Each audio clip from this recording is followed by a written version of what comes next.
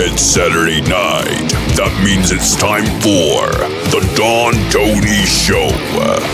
The wait all week long is finally over.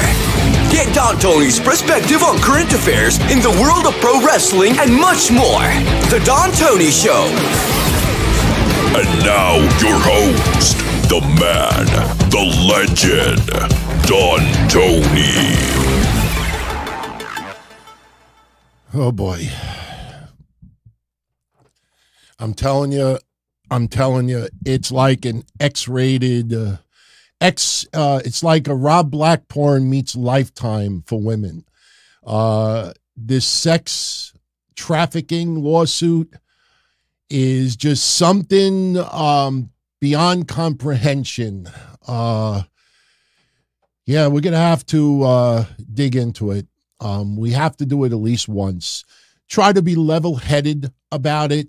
Because if you go to one side of the aisle, innocent until proven guilty, and I'll tell you why that mindset is just stupid. The opposite side, convict him, fire everybody, fire anybody that knew Vince. They allowed it. They did this. They did that. And then you got some people out there that just, for some reason, find this fucking hilarious. Hilarious. Vince, he's one dirty old man. I think we all agree on that.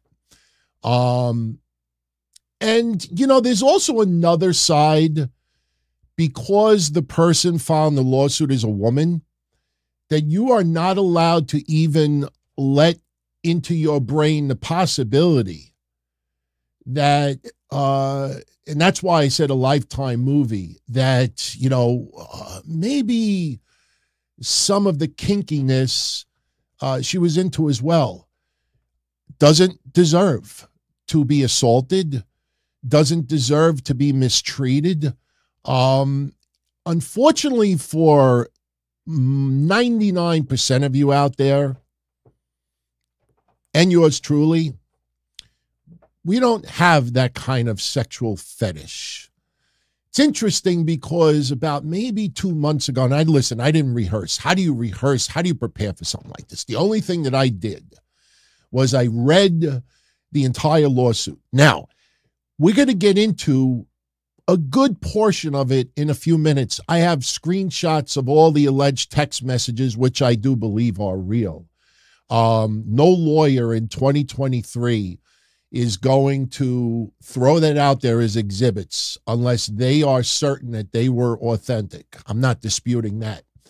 But, you know, there's this mindset out there that someone, because they're a woman, that they are 100% victim in this. Am I blaming any of this on her? No.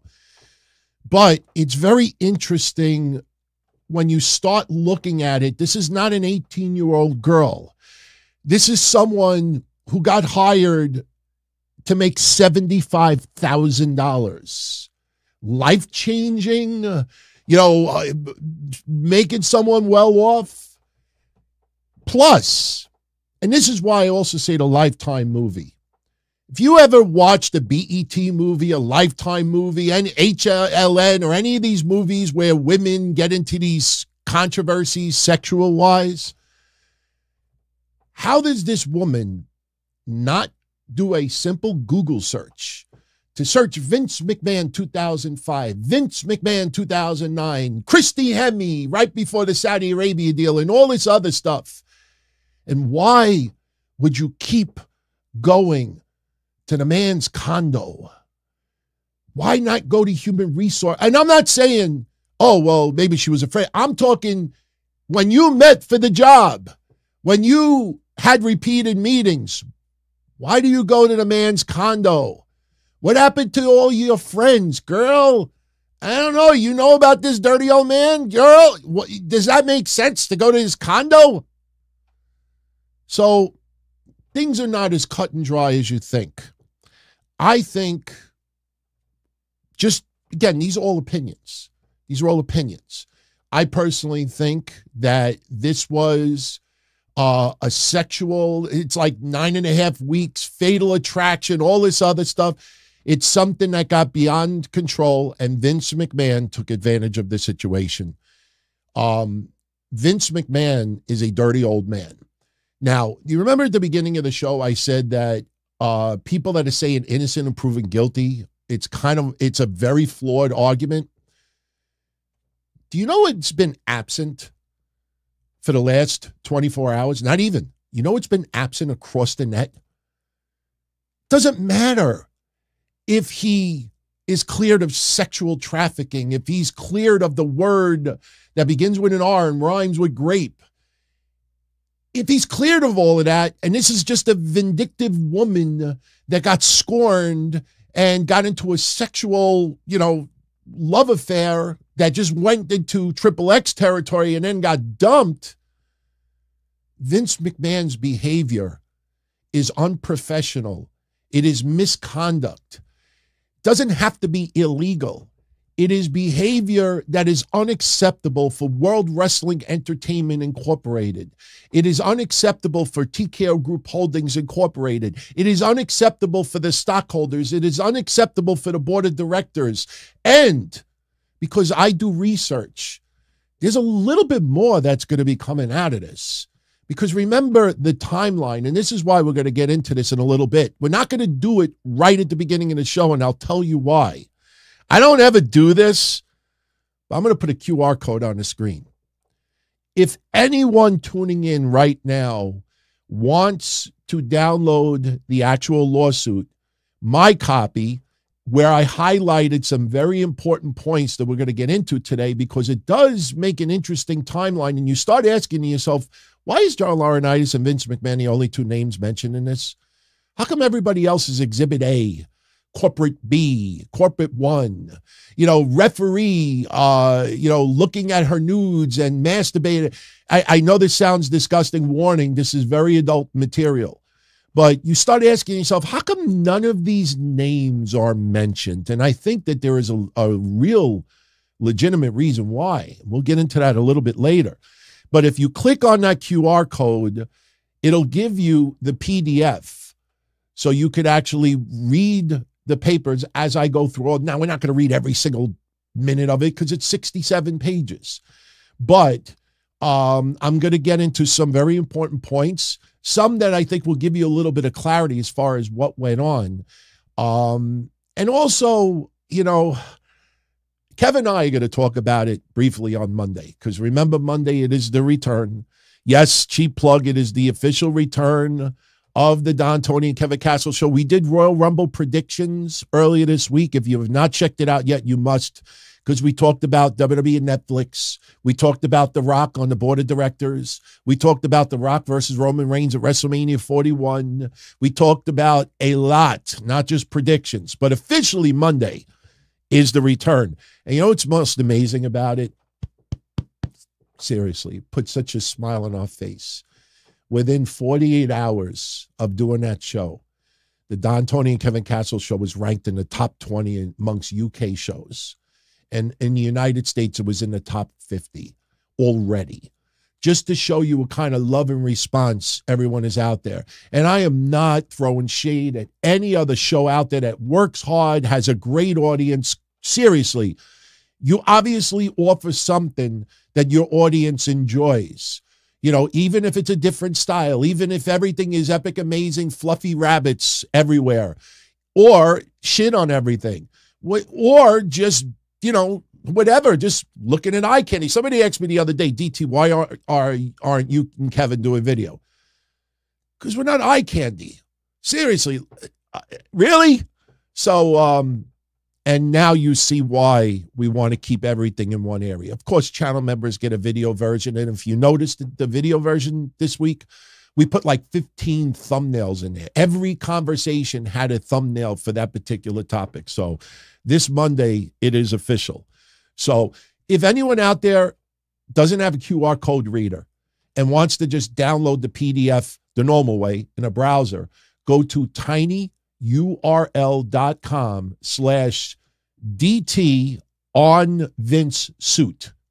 I think that's what it is. DT on Vince suit. tinyurl.com/DT on VinceSuit. You can download, because when I get into some particulars, especially when we show the screenshots of Vince McMahon's text messaging, you definitely want to look along as we get into it. So we have a lot more to get into besides that. I mean, this is not let's crucify Vince McMahon to the cross. You look at Caligula, you look at, what was that Tom Cruise movie? Eyes Wide Open, Eyes Wide Shut, you know, Poke My Eyes, whatever. There are movies with sexual fantasy. You know, are we supposed to go back to those movies and say that woman was assaulted, that woman was abused, that woman was manipulated? No, it goes on both sides. But Vince McMahon, obviously, you become a sex addict. I would not be shocked if we find out in the future that Vince McMahon is being treated for being a sex addict. Seriously. And let me also say one last thing, and then we'll get into some Royal Rumble stuff. We got to talk a couple of quick things about SmackDown yesterday. If you saw the opening video, I think he deserved it. I mean, yes, it's Miami. Yes, it's Florida, home of NXT. But Trick Williams, man, you and I have been talking about him for well over a year. You know, a year or so ago when Carmelo Hayes was on the road to taking Braun Breaker's championship, Carmelo Hayes, the future, the future, the future, or him is now, him the future, him. You quietly just saw Trick Williams. No, you know, jealousy towards Carmelo Hayes, but you know what? I ain't being no fucking Marty Jannetty of this team. And that guy just did his thing, did his thing. And yes, his music is awesome. It's got an awesome beat. You know, Whoop That Trick goes perfect with it. But you could see there's a presence. You could see the charisma. You could see the athleticism. You could see his presence in the ring, knows how to sell, give, tell a story. That man, a couple of times we said, would not be surprised if Trick Williams ends up the bigger star than Carmelo Hayes. It's a little unfair to say, but last night you got a good idea. And yes, this is why you need to know your audience. This is why when you go in certain areas, whether you're WWE or TNA or MLW or AEW, you got to know your audience. You got to know what is going to sell. Just because it's a fantasy match for you, just because it makes you rock hard. You know, unfortunately, when we get into this week in ratings, Adam Copeland versus Minoru Suzuki, lowest 30 minutes in a night, 20 minutes in a night. Fans were turning the channel off as the match went on. That's not good. Same thing for NXT. Let's also be fair. NXT did a 14 or 15-minute overrun, and fans were still tuning it off. You got to sometimes, especially when you tour, you got to know your audience. So look at, this is why Kev and I, this past week, we had the conversation about if WrestleMania 41 ends up overseas. Now, personally, if it stays in the States, I think Miami, almost definitely. You just picture The Rock and Roman Reigns, WrestleMania 41 in Miami. I could see it. Where the Dolphins play, I think they hold like 69,000 people. Not the Marlins Park, because everybody's saying the Marlins Park. The Marlins Park seats, I think, 30-something thousand. But if it's international, you know, you see the audience. You see how WWE even regionalizes some of their talents on there, and the crowds are just amazing. So, all right. Couple other things from yesterday's SmackDown. Ava Raine made a cameo. You know, Ava Raine got crapped on a little bit, very unfairly, because she was announced as the NXT general manager. It's funny. Kevin and I had a conversation a couple of days ago that The Rock now being on the TKO board of directors, will we see Ava Raine like pushed in a couple of storylines? And in a matter of 3 days, she's the GM. She's on SmackDown. I thought she did a decent job yesterday. I mean, she didn't have to do much. Basically, Nick Aldis and Ava Raine were, they brought back the spinner with all the balls inside, and wrestlers were taking balls out to determine what their spot was going to be. I think Bianca Belair may have got number 30, because when she saw that number, she's like, I'm winning the Royal Rumble. I think it's like 28, 29, or 30. Bianca Belair is going to be 28, 29, or 30. By the way, there's a rumor going around, and I already see a war brewing. There is a guy, and I don't remember his name. I don't follow him, but there's a guy in the wrestling news world that said absolutely positively CM Punk is not going to be back at Survivor Series. I spoke to people close to CM Punk, and he is emphatically not returned, and he returned the next day. Now this guy is saying, like, this person's not going to show, and this person's not going to show. And some woman, never heard of her before, but she's got a huge following. I mean, you take some of the biggest wrestling podcasters, add their followers all together, and still less than this woman. I don't remember her name, but she rubbed it in the guy's face. She took the screenshot from Survivor Series, and she said, "Is this you?" And I was like, God, that was a good one. Here's the problem. The same breath that she does that, she posts a screenshot of her and CM Punk. And she's like, oh, I met CM Punk at Starbucks today. And CM Punk told me that he's going to be number 5 in the Royal Rumble. Now, I don't know how I feel about the fact that she revealed that. She's excited. I have nothing against the girl at all. But if CM Punk does not come out at number 5, you pretty much did the same thing that this other nitwit did. And I see that guy right now begging, pleading to the wrestling gods, please don't let it be number 5. Please don't let it. And maybe she'll delete the tweet. You know, I don't care. This is why Kevin and I are so freaking excited to come back. You see all the Mercedes Moné stuff the last 24 hours. Oh, Tony Khan kind of hinted that Mercedes is coming back. WWE, oh, Mercedes is in Boston. Or did you see that yesterday? Mercedes in Boston. She was having coffee in Boston. Yeah, she was with Bayley. What does that mean? Bayley could fly on a plane and Sasha is on a no-fly list? I'm not saying Sasha's going to be there today, but people are just doing everything. The best one today was people close to Vince McMahon are likely to be fired from WWE. As if we're supposed to forget 2022. When Vince McMahon stepped down amidst sexual allegations. Not for nothing. Triple H was working there in 2022. Kevin Dunn, who's no longer there. Was Kevin Dunn in this lawsuit? You'll be the judge. He's not mentioned. And again, when we get into this lawsuit in a little bit, I think you'll see a little bit of a pattern and you'll start seeing why some names are not in this lawsuit. More than one person. Oh, more than 2 people, I should say. Vince McMahon and John LAURINAITIS. They're the 2 that are being sued. Vince McMahon and John LAURINAITIS have been accused of some very, very disgusting things. Now, I don't like the Bellas. I don't care much about the family either. But, man, do I feel bad for the mom, seriously, to see all this stuff. I could only imagine what she's going through. But many, many, many, many other people allegedly sexually assaulted this woman. And they're not in the lawsuit. And I think there's a reason why. And let me tell you something. If Vince McMahon is going to have this I don't give a fuck attitude, a lot of names may end up being forced to be exposed because there's some wild accusations. We got it. We'll show you the screenshots. So Ava Raine showed up yesterday on SmackDown. Also, you see this now and you say to yourself, why didn't WWE go with Humberto Carrillo and Angel Garza instead of Joaquin Wilde and Cruz del Toro? Maybe creative thought that Joaquin Wilde and Cruz del Toro had something special. But Elektra Lopez, funny because Tuesday after Elektra Lopez and Lola Vice had the split up, you know, we knew that, you know, somebody was being elevated. We thought Lola Vice, hey, maybe Lola Vice will be in the Royal Rumble today. But Elektra Lopez shows up and they reformed Legado del Fantasma. Remember, they needed a woman in this group because the LWO had a woman in their group.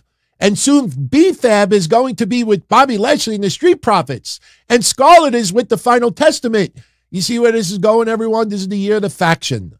That's what I said about 3 weeks ago. The year of the faction. Almost everybody's going to have a faction. And every faction, almost everyone has got to be a woman unless you're the bloodline. And who knows? Maybe Naomi ends up being in the bloodline after everything is said and done. And then you got Rhea Ripley and the Judgment Day. And you got Alpha Academy with their woman. Everybody's got a faction.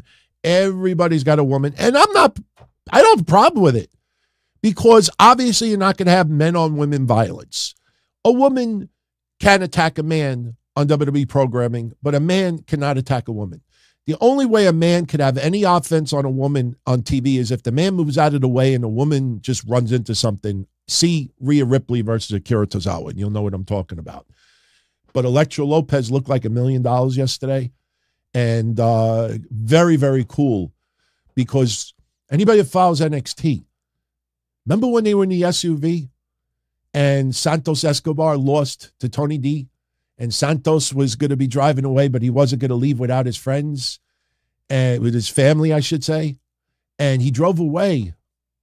And Elektra Lopez was doing pee-pee in the bathroom. And she's like, oh, I missed the ride. And you kind of felt bad for Elektra Lopez. Well, she worked hard. And she continued working. She's back. So that's pretty cool.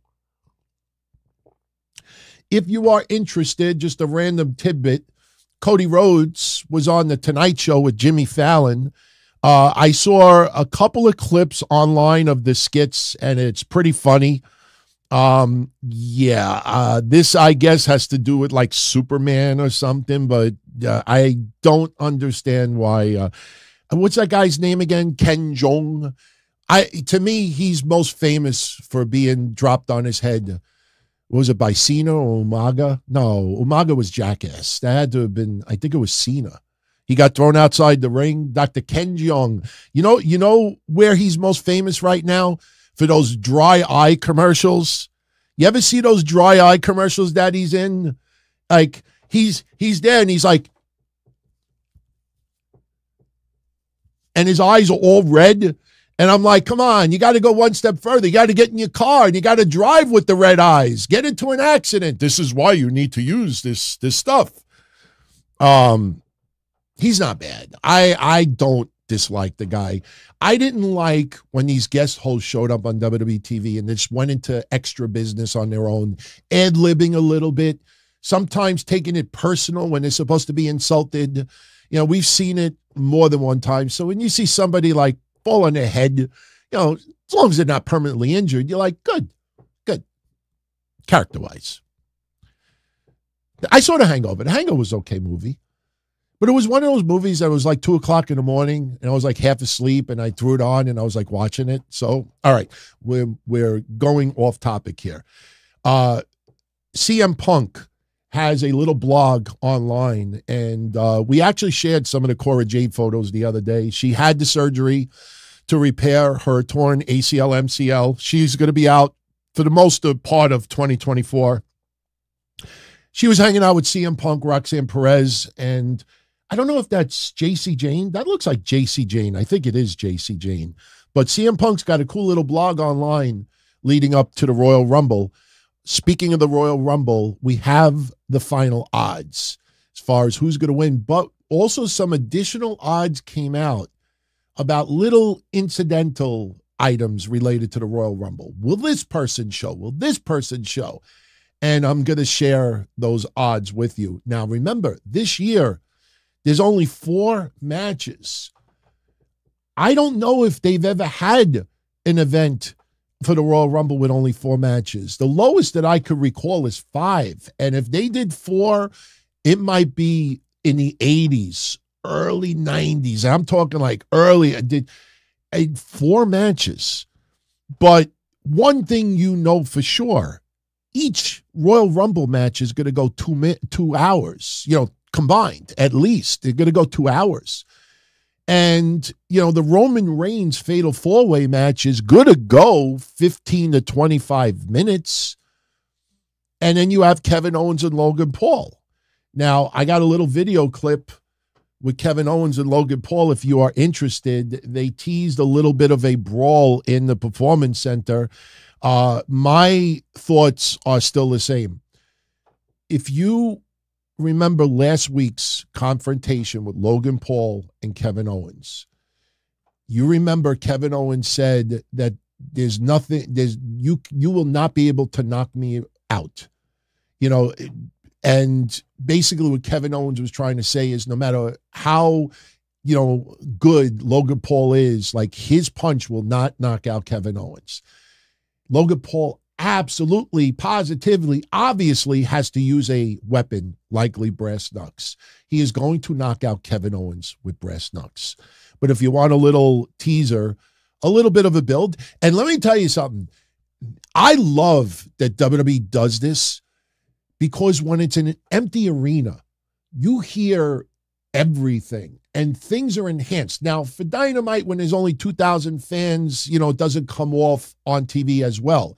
But when you're in a tiny little gym, and that's why some people love going to indie wrestling shows, when you're in an intimate environment, every little thing is enhanced. All the sounds are enhanced. And I love this confrontation between the two. It only runs a minute, but I think you'll appreciate it. Here, bro. Yeah, I'll see you in 2 days. I'll see you in 2 days, Kevin. Yeah, that's what I thought, bro. That's what I thought. Walk away. Walk away, Kevin. Walk away. Hey. Whoa. Hey, come on. Whoa. Hey. Hey. Stop.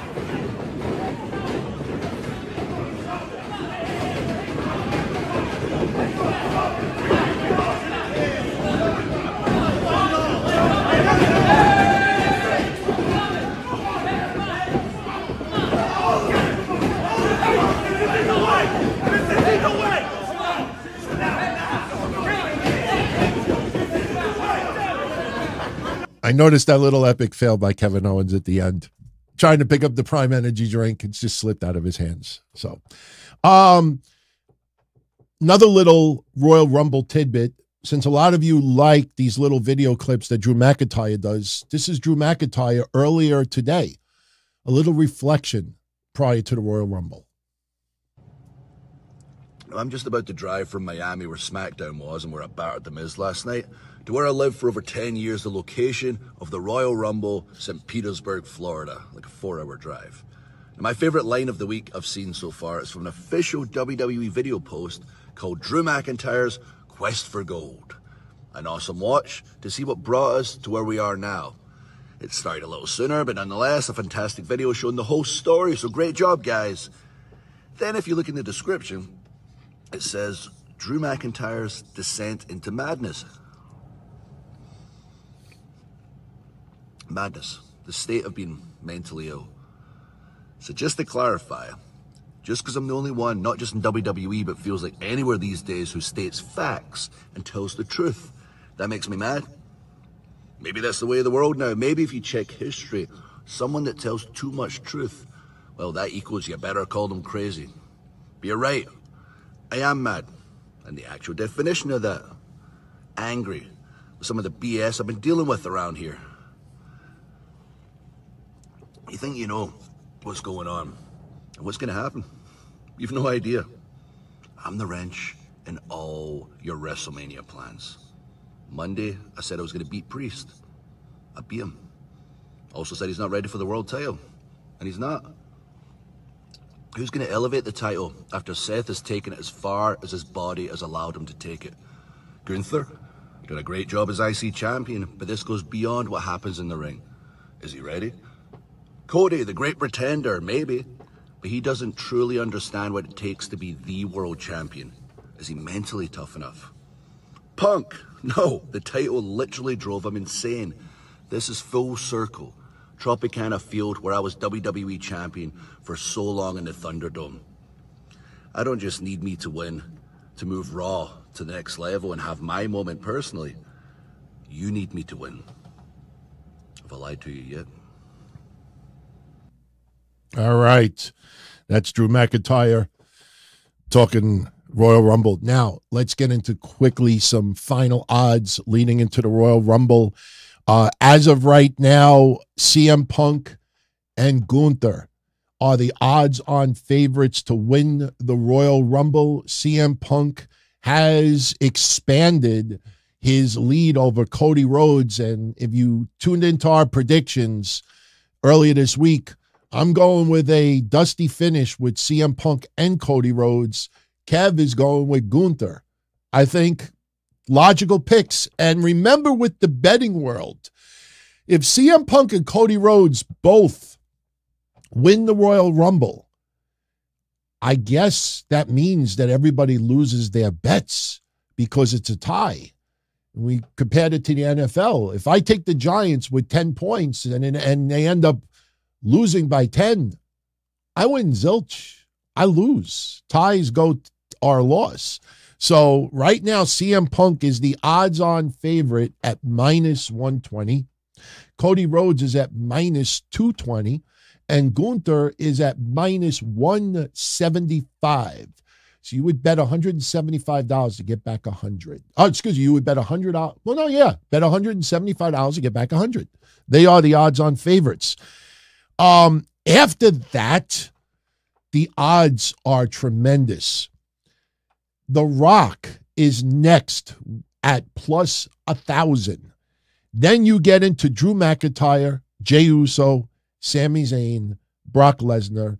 And, you know, I wanted to say something earlier about Brock Lesnar. I'll get into it with the lawsuit, but I'll just tell you something briefly now. Brock Lesnar has been tied into this lawsuit. When we are done talking about it later on today, I ask you honestly, did Brock Lesnar do anything wrong? Why should Brock Lesnar be fired? Did he assault this woman, or people calling for his dismissal because he's a good friend of Vince McMahon? Cancel culture will be coming for The Undertaker. Cancel culture will be gunning for John Cena. Cancel culture will be gunning for Brock Lesnar if they are ever seen in public with Vince McMahon again. We'll talk about it. So, Brock Lesnar is at +2,500. Then you get Damian Priest, Kevin Owens. Believe it or not, a lot of people think Damian Priest is going to be in the Final Four, and I think that is excellent. For the most part, the Final Four, most people are choosing Cody, CM Punk, Drew McIntyre, Damian Priest, and Gunther. You know, combination of those names. Sami Zayn, again, I would have gone with Sami Zayn if Drew McIntyre was champion right now. But, and then you obviously have to do something else. By the way, on the women's side, remember Becky Lynch was the favorite for quite some time. Bayley now has become the favorite at -220. And honestly, yesterday, the Kabuki Warriors defeated Katana Chance and Kaden Carter to become the WWE Women's Tag Team Champions. That is done for Bayley. And what some of you are going to say to me, DT, what are you talking about? Well, remember what happened on Raw when Bayley was invited to Raw, but she went into business for herself. So she's not welcomed at Raw again. But now with the Kabuki Warriors as the tag team champions for both brands, now Bayley will show up on Raw with the Kabuki Warriors. She will tease that she is going to challenge Rhea Ripley for WrestleMania, but she hasn't made her decision yet. And that's going to piss off Io Sky. And they're going to be, what do you mean you haven't made your decision yet? And that's going to be the beginning of the end of Bayley in Damage Control. I think that's the way they're going with it. That's why the Kabuki Warriors won those titles. Kaden Carter and Katana Chance, you know, listen, they had a quick little run. I mean, it was very, very uneventful. You know, they only had like 2-3 title defenses. I think 2 were against Chelsea Green. One they won, one they defended it. And then you had, who did they just face? Not Sonya Deville and Zoe Stark. Who did they just face on Raw? I'm trying to remember. Maybe, no, they actually, I think they only defended against Piper Niven and Chelsea Green. Did they beat anybody else for those titles? I don't think so. But the point is, they still have a long career ahead of them. They got a little exposure. That's fine. I will tell you this. If you are curious, you could go see it. I don't have the clip because you got to look at the WWE tweet that goes with the clip. I feel really bad for Isla Dawn and Alba Fire. Something feels like WWE is kind of soured on them. I don't care that they're now called the Unholy Union. That should have been their name when they first were introduced on the SmackDown roster. They've been together for a while. Now suddenly they're the Unholy Union. They've been hanging out at Fire and Sacrifices and all this dark goth stuff for 8-9 months. It didn't feel unholy. Vince McMahon sounds more like an unholy union. And I'm not throwing jokes, but seriously, If you go on their Twitter right now, they're showing bonus footage of other wrestlers getting their entrance for the Royal Rumble. And there's a video on Twitter right now where it says that other participants, including Shotzi and I think it might be Natalia. Shotzi and someone else get their entrance. The video is 1 minute and 35 seconds long. 1 minute and 10 seconds of it have Alba Fire and Isla Dawn in it. They're not mentioned in the tweet at all. You watch the video and it's like various participants, including Shotzi Blackheart and someone else. And I'm like, wait, there's only 4 people in this video. They wouldn't even name drop Alba Fire and Isla Dawn. Go look on their Twitter and you'll see what I'm talking about. So right now, Bayley is the favorite.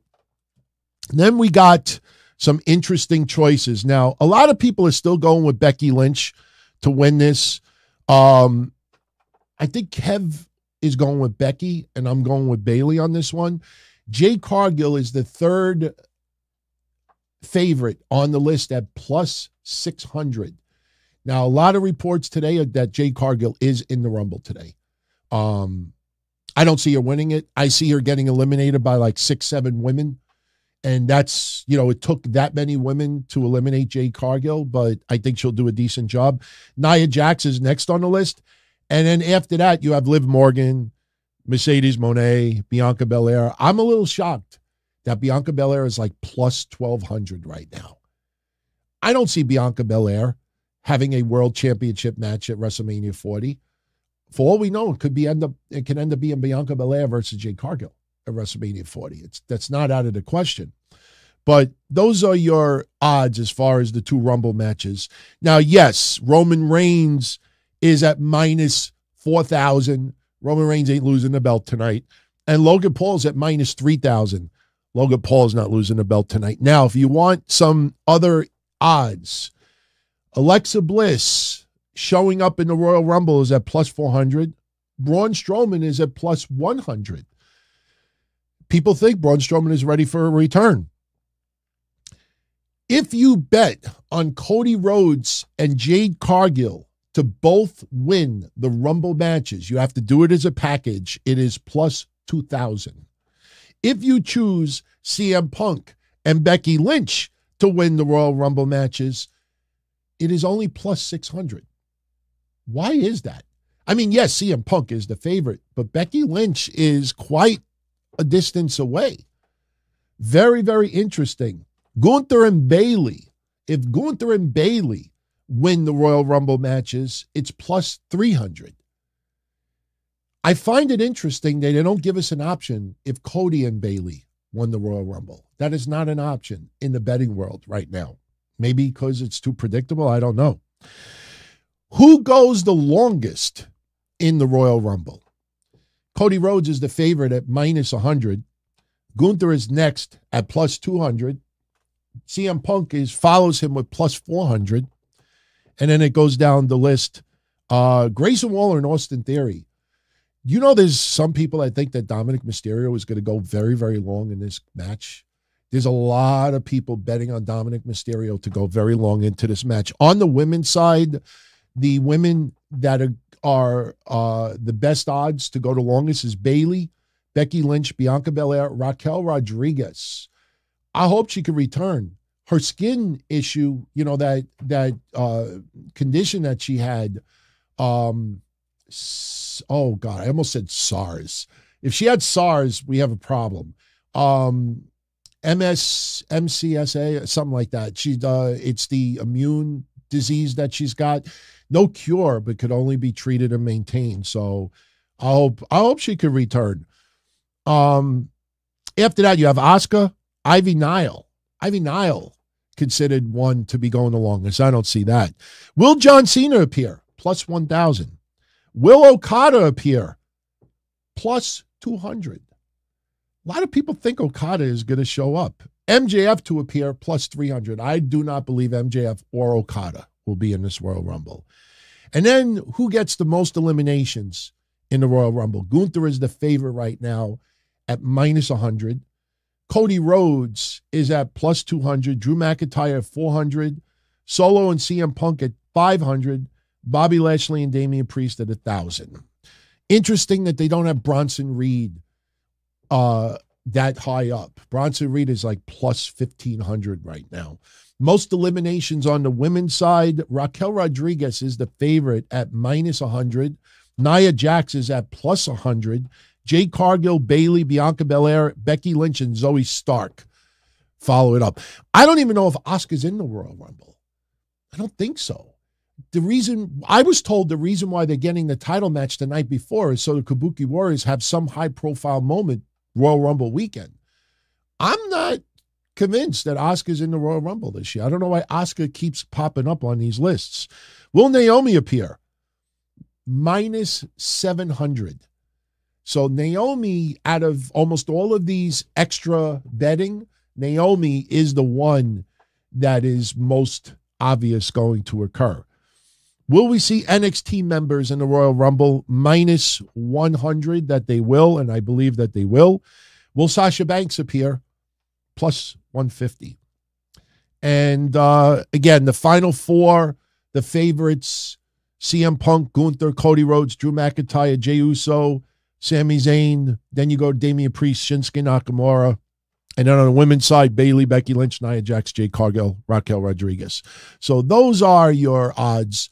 I think, I don't think this is going to be an event that we have to overthink the outcome. It's going to be very creative because it's very obvious. But, the people that the fans want to see win are the high odds. So, WWE's not going to screw the fans over by giving it totally to someone else unless somebody returns and everybody go banana.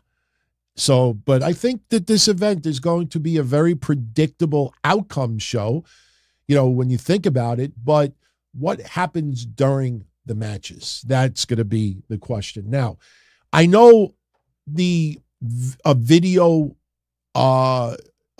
version of Kevin I shows are not played on YouTube in its entirety other than members. But if you are interested, there is a video on the channel right now that you could watch Kevin I getting into the women's. I just realized it. There's no odds for AJ Lee at all. There was nothing on this list about AJ Lee. I'm kind of blown away by that. But you could check out our women's predictions. You could check out our men's predictions. We put that up there. Roman Reigns and The Rock at WrestleMania 41. That's another conversation. And then later today, I kind of held off about putting this simply because of the Vince McMahon stuff that came out. But I'm going to be uploading the Raw is Netflix discussion that we had because we got into a lot of particulars that no one got into. And we answered a lot of questions as far as, the Netflix aspect of everything. But I put on the bottom, Raw is Netflix and chill. If anybody knows why I wrote Netflix and chill, props to you. Props to you. Props to you. All right. Should we get into Vince? Oh, you know what? Before we get into Vince, very quickly, Kevin Patrick is released by WWE. Good riddance. Moving on. No. I don't want to be that harsh on Kevin Patrick. Maybe I should have ran a mile and come back here and talk about Kevin Patrick. I'd be out of breath. Kevin Patrick. Welcome to Smack. I think Kevin Patrick is a very, very, very likable person. Very professional. Good guy. Works hard. I do not believe that because he's a good guy and works hard, WWE should find a place for him. We could say the same thing about Mackenzie Mitchell. But this is a publicly traded company. You don't sometimes keep people on the payroll simply because you like them. They're brought in for a particular reason, and if they're not delivering for that reason, they will be eliminated. I think more people are kind of in denial, like, wow, I can't believe Triple H would just get rid of Kevin Patrick like that. Like, I could see Vince doing that, but Triple H, come on, make him a backstage announcer, make him this, send him to NXT, do this and that. No, Kevin Patrick, Everybody criticized his commentating for a very long time, including yours truly.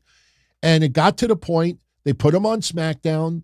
They put Michael Cole there to ease Kevin Patrick in. And then after a little bit of time, they're like, all right, it's almost like, you know, it's like a kid that has training wheels on a bicycle. Michael Cole was the training wheels on the bicycle. And Kevin Patrick is riding down the street. Oh, this is great. And then finally, Dad takes the training wheels off. And what happens? He got criticized. So WWE let him go. Now everybody loves Kevin Patrick. You know what? Social media does not influence decisions as much as you think. But when the majority of people out there say, oh, God, he's awful. Oh, God, he sucks. Oh, God, why do they have him? Oh, God, he's sooner or later, it's going to backfire. Kevin Patrick is gone. I like the guy. I hope he stays in wrestling. Something tells me he's going to get back into sports play-by-play, kind of like Jimmy Smith. I thought Jimmy Smith did an incredible job for WWE. Jimmy Smith being let go shocks me 1,000 times more than Kevin Patrick being let go. Adnan Virk, you know what? Great one, mystery man. I put Kevin Patrick in the Adnan Virk territory. Kevin Patrick probably a little bit more likable because Kevin Patrick was a little bit more sociable online. But I think Kevin Patrick, ultimately, you're going to hear him go back to sports outside of WWE. I wish him the best. I wish him the best. But he obviously was not to the standards of a Raw or a SmackDown. Okay. Before we get into Vince, then we'll wrap up with ratings. I want to get into a couple of super shout-outs because definitely this kind of has to do with the topics. Let me get into first, Mr. Rizzo. Thank you for the 10 spot. Hi, chat and DT. So Raj Giri tweeted something interesting. Quote, I'll give a hint regarding surprises for tonight. The WWE TNA relationship is reaching new levels in the Royal Rumble. Okay. All right. I mean, if we see some TNA influence in the Royal Rumble, I'm fine with it. Here's the problem with it, though. And listen, I'm not criticizing Raj Giri, but I think everybody realizes now that Twitter has become, please look at me. Please, look at, like everybody will write something, whether it's the biggest insult to Vince or the most happiness towards Vince's release, or, anything, Mercedes Moné, CM Punk, Survivor Series, Royal Rumble, AEW, Okada's, everybody's got to write something to be recognized and noticed. That's why, like I said, I'd rather save my breath and do it here for all of you, or do it with Kev on Mondays. Now, yes, today is the last Saturday for a little while that we're doing the Don Tony show, because a lot of the news that we discuss on Saturdays will be done on Mondays with Kev. But I will keep Saturdays open, so that if we do have some blockbuster news happen a day or two before, I will do a special episode Saturdays at noon. So I promise you in the next couple of months, you will get a couple of Saturdays of shows. So, definitely look out for it. But that's why I don't post the stuff on Twitter like I used to, because everybody out there's got to say something to get recognized. And I'm not interested in that. My problem with Raj Giri's tweet is Mickie James, Royal Rumble a couple of years ago. Oh, we're going to get Moose soon. Oh, we're going to get Josh Alexander soon.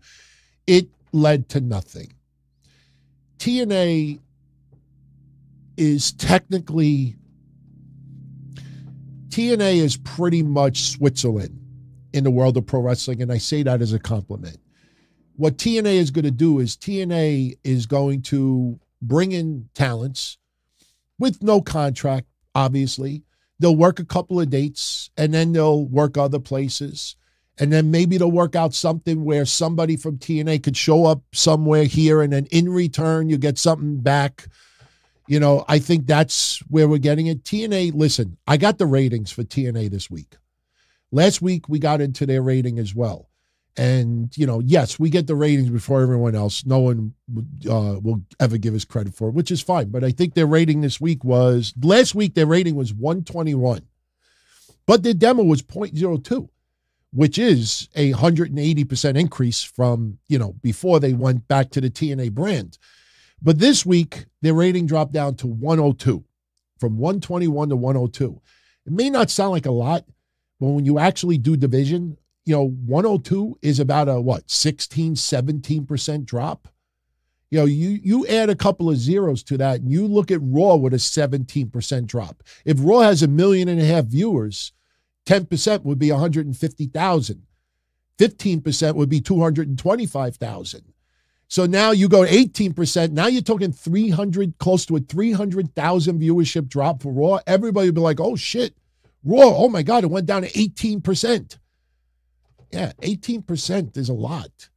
You know, at the flip side, you know, because their ratings are low, you put a couple of names on there and you might rebound. Now, wasn't Okada on TNA this Thursday and the rating went down?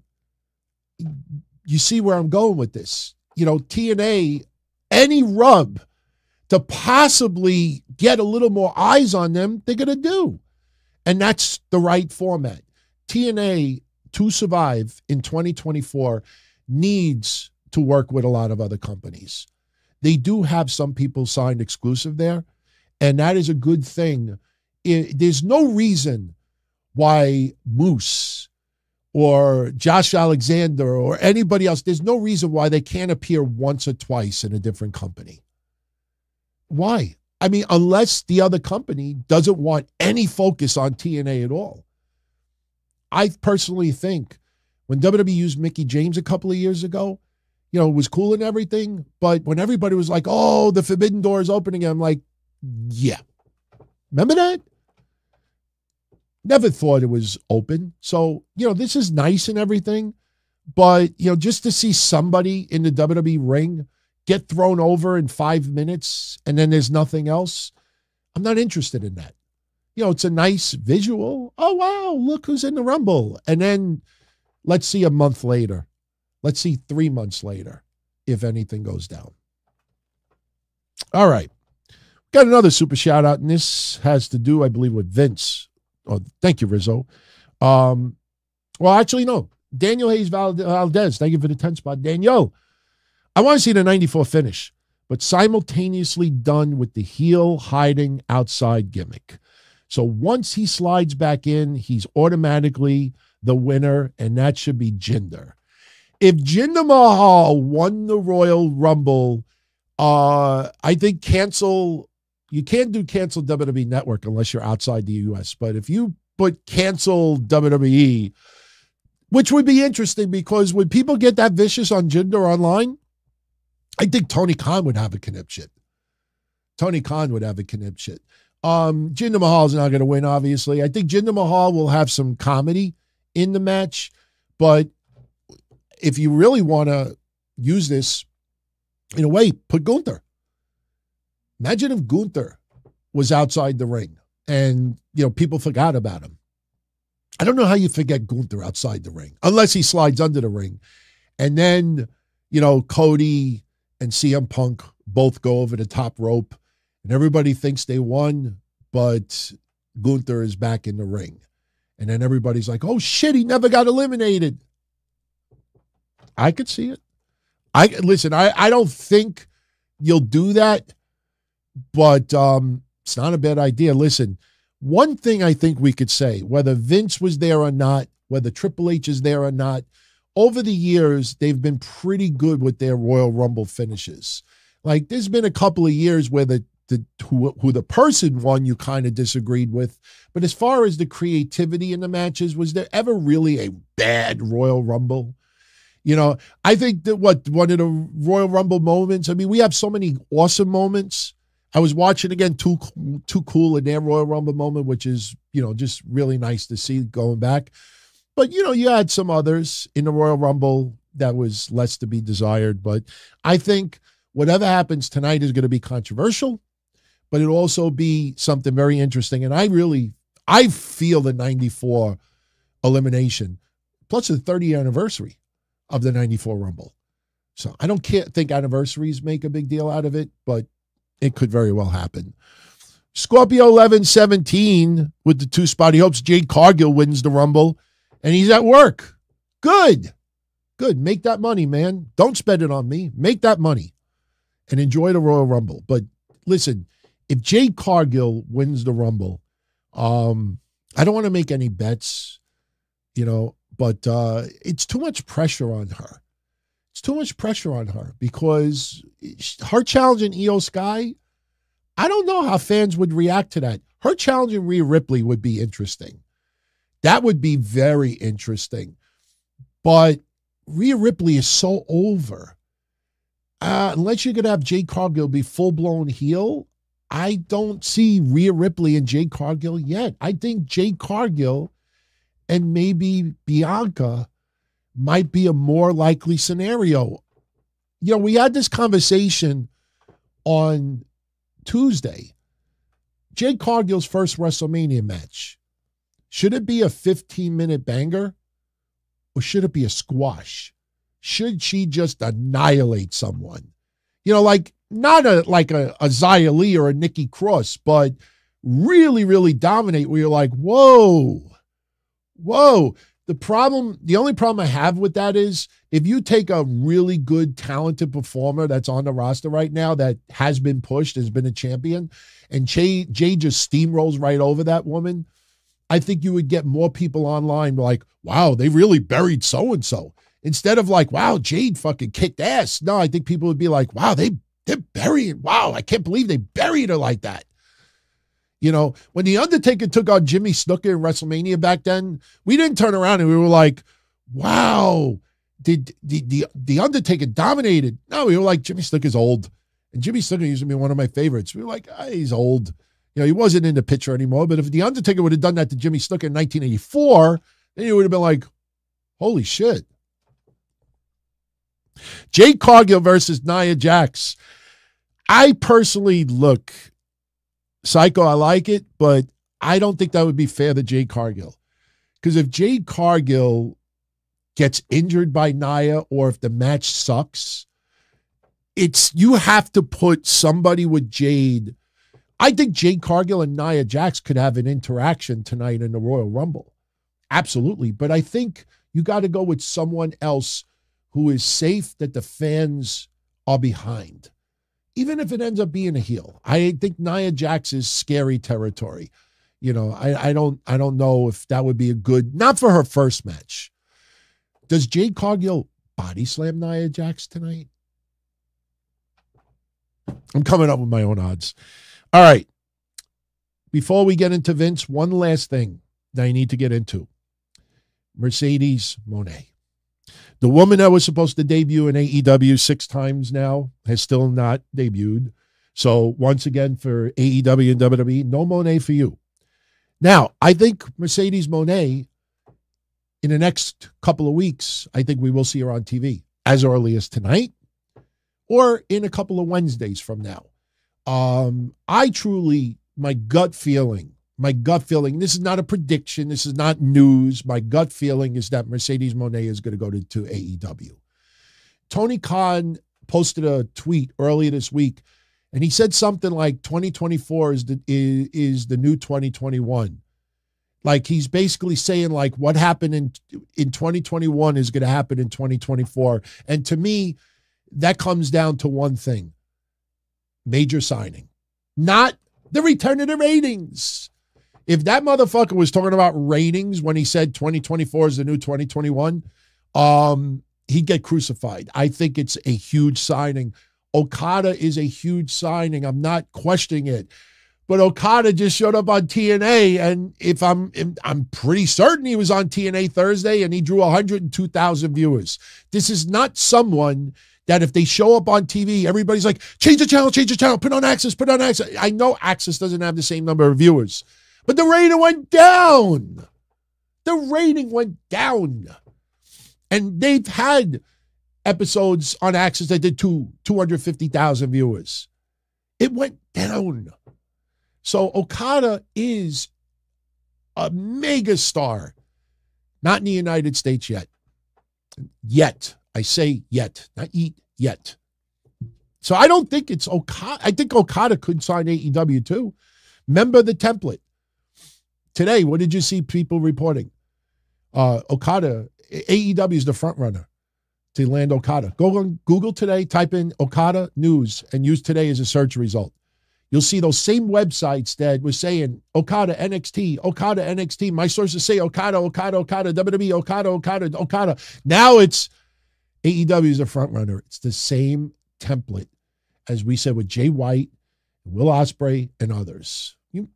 We'll see. We'll see. By the way, speaking of templates, somebody brought this to my attention. I totally forgot about it, but I'm recycling it for Kev and I on Monday. This is a little preview for Monday for Kev and I. I mean, this is not going to be the overall thumbnail because Kev and I, we're going to be talking a lot more than just Vince. Vince is going to be a very small part of the conversation. We're going to talk Raw, Velveteen Dream, Royal Rumble. We got so many things, Dark Side of the Ring. But, you know, somebody brought to my attention back in June of 2022, I did this thumbnail. It's on YouTube. We had a big discussion in June of 2022 about how John Laurinaitis and Vince McMahon were booty men, that they were just really into the ass. Pretty wild to go back and hear that conversation. Did we know that they were freaks like we read in this lawsuit? Pretty wild to go back at that. So, but Mercedes Moné, in my opinion, she pulled a page out of her Survivor Series 2022 playbook. Do you remember Survivor Series 2022? Not this past one, 2022. Do you remember right before Survivor Series, the day before, she went online and said, something so fucking crazy's coming. Something so fucking crazy's coming. Did anything happen with her at Survivor Series weekend? No. Did anything happen with her the next month or two? No. I think, it happened in January?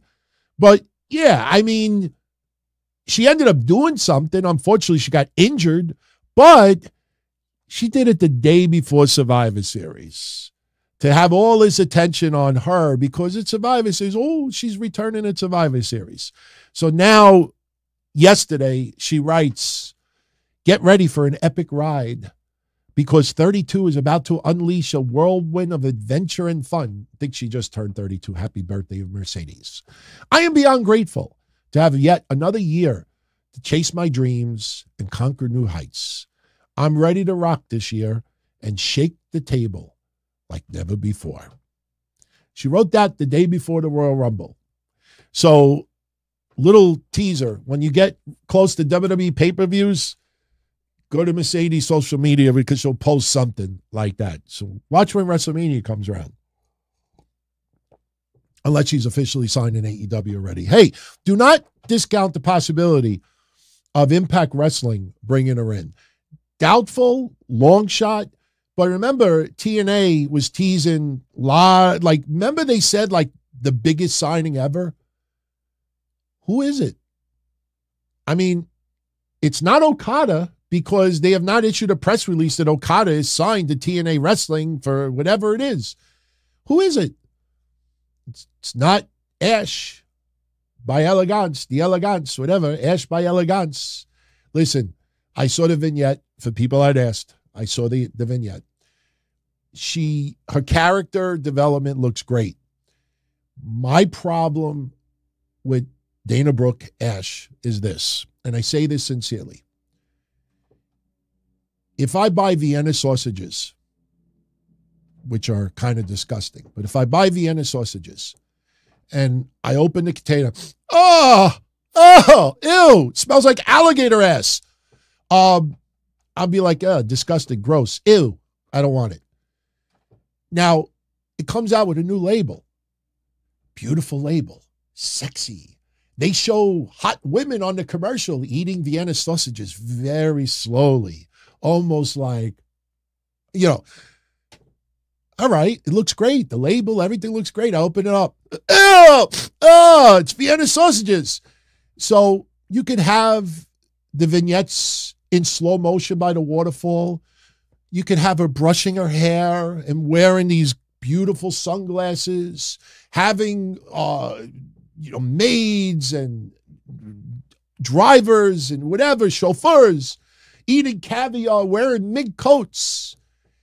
You go in the ring. It's Dana Brooke. I'm giving it with open mind. But right now, the character development is great, but it's still Dana Brooke in the ring. All right. Let's cleanse ourselves. Let's cleanse ourselves. We got to talk about it. Yeah, I actually prefer this thumbnail. I prefer this thumbnail. There we go. I'm fired. You will not hear me doing many Vince impersonations on this because this is a very serious conversation. It's gross. It's disgusting.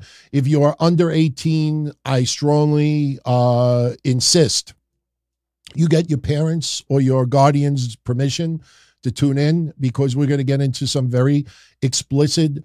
You will not hear me say some of the words that Vince said in the conversation, but you will see the screenshots and you will see the court documents. But the countdown to Vince McMahon in the WWE and TKO is complete.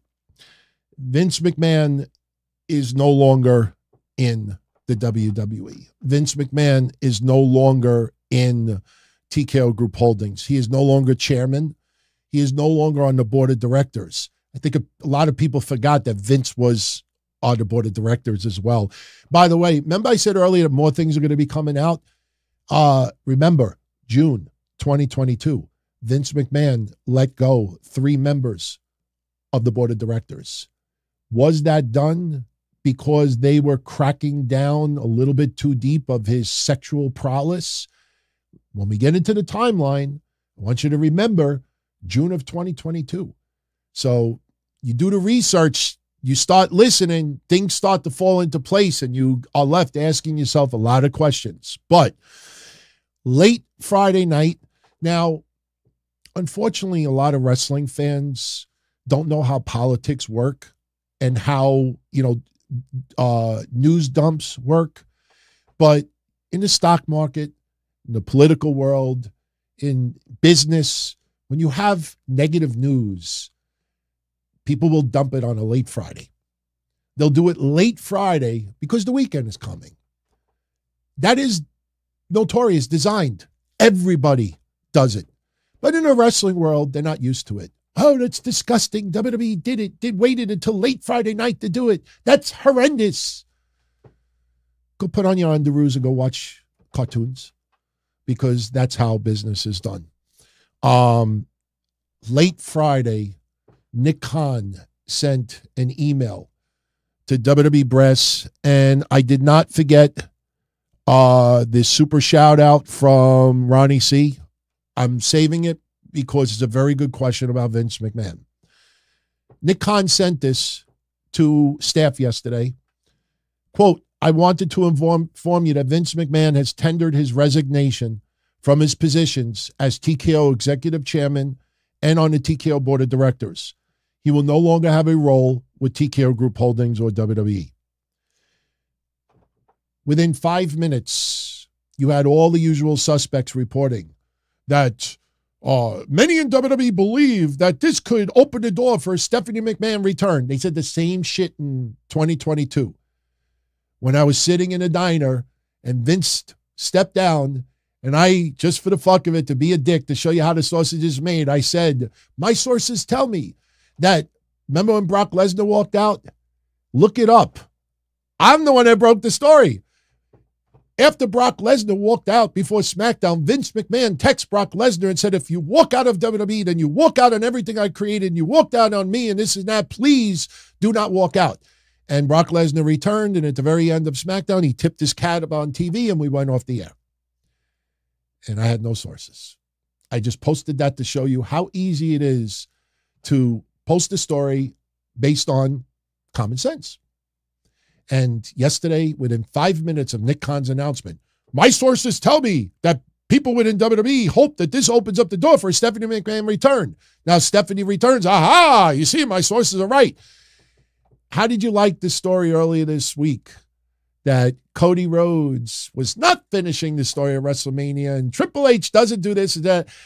And I was shocked at the author of that story. Kevin and I are going to have fun with it on Monday. But I was like, you know what? Beautiful. I don't remember who was the guy that did it from Sports Illustrated. He did it. I was like, mwah, I want to kiss you right now, because it's jerk-offs like those reports is what makes us even better. Makes us even, we didn't discuss it. We didn't address it. Kev didn't do it. Mish didn't do it. Kev didn't do it Thursday. I didn't do it either. And the guy, he ended up saying, my sources in the past were very reliable, but this time around, they lied. Justin Barrasso, yeah. I like Justin. But Justin, sometimes when a source gives you something that looks like shit, smells like shit, tastes like shit, and just seems really, really weird, you don't just post it and then use, well, my sources gave me this. No, you have to use a little fucking common sense and say, this goes against like 2 years of storyline. Like, why would they do that? No, it's because everybody just runs. My motto since 1997, I don't want to be first. I want to be right. So I need these people to do this, because it just shows when Kevin and I do our thing that we do not make mistakes. And if something seems a little too far-fetched, we'll research, we'll ask questions, or we'll wait until we have the answer. And then we put it out there. And 99.9% of the time, we're right. That's why everybody hates what we do, because we're right.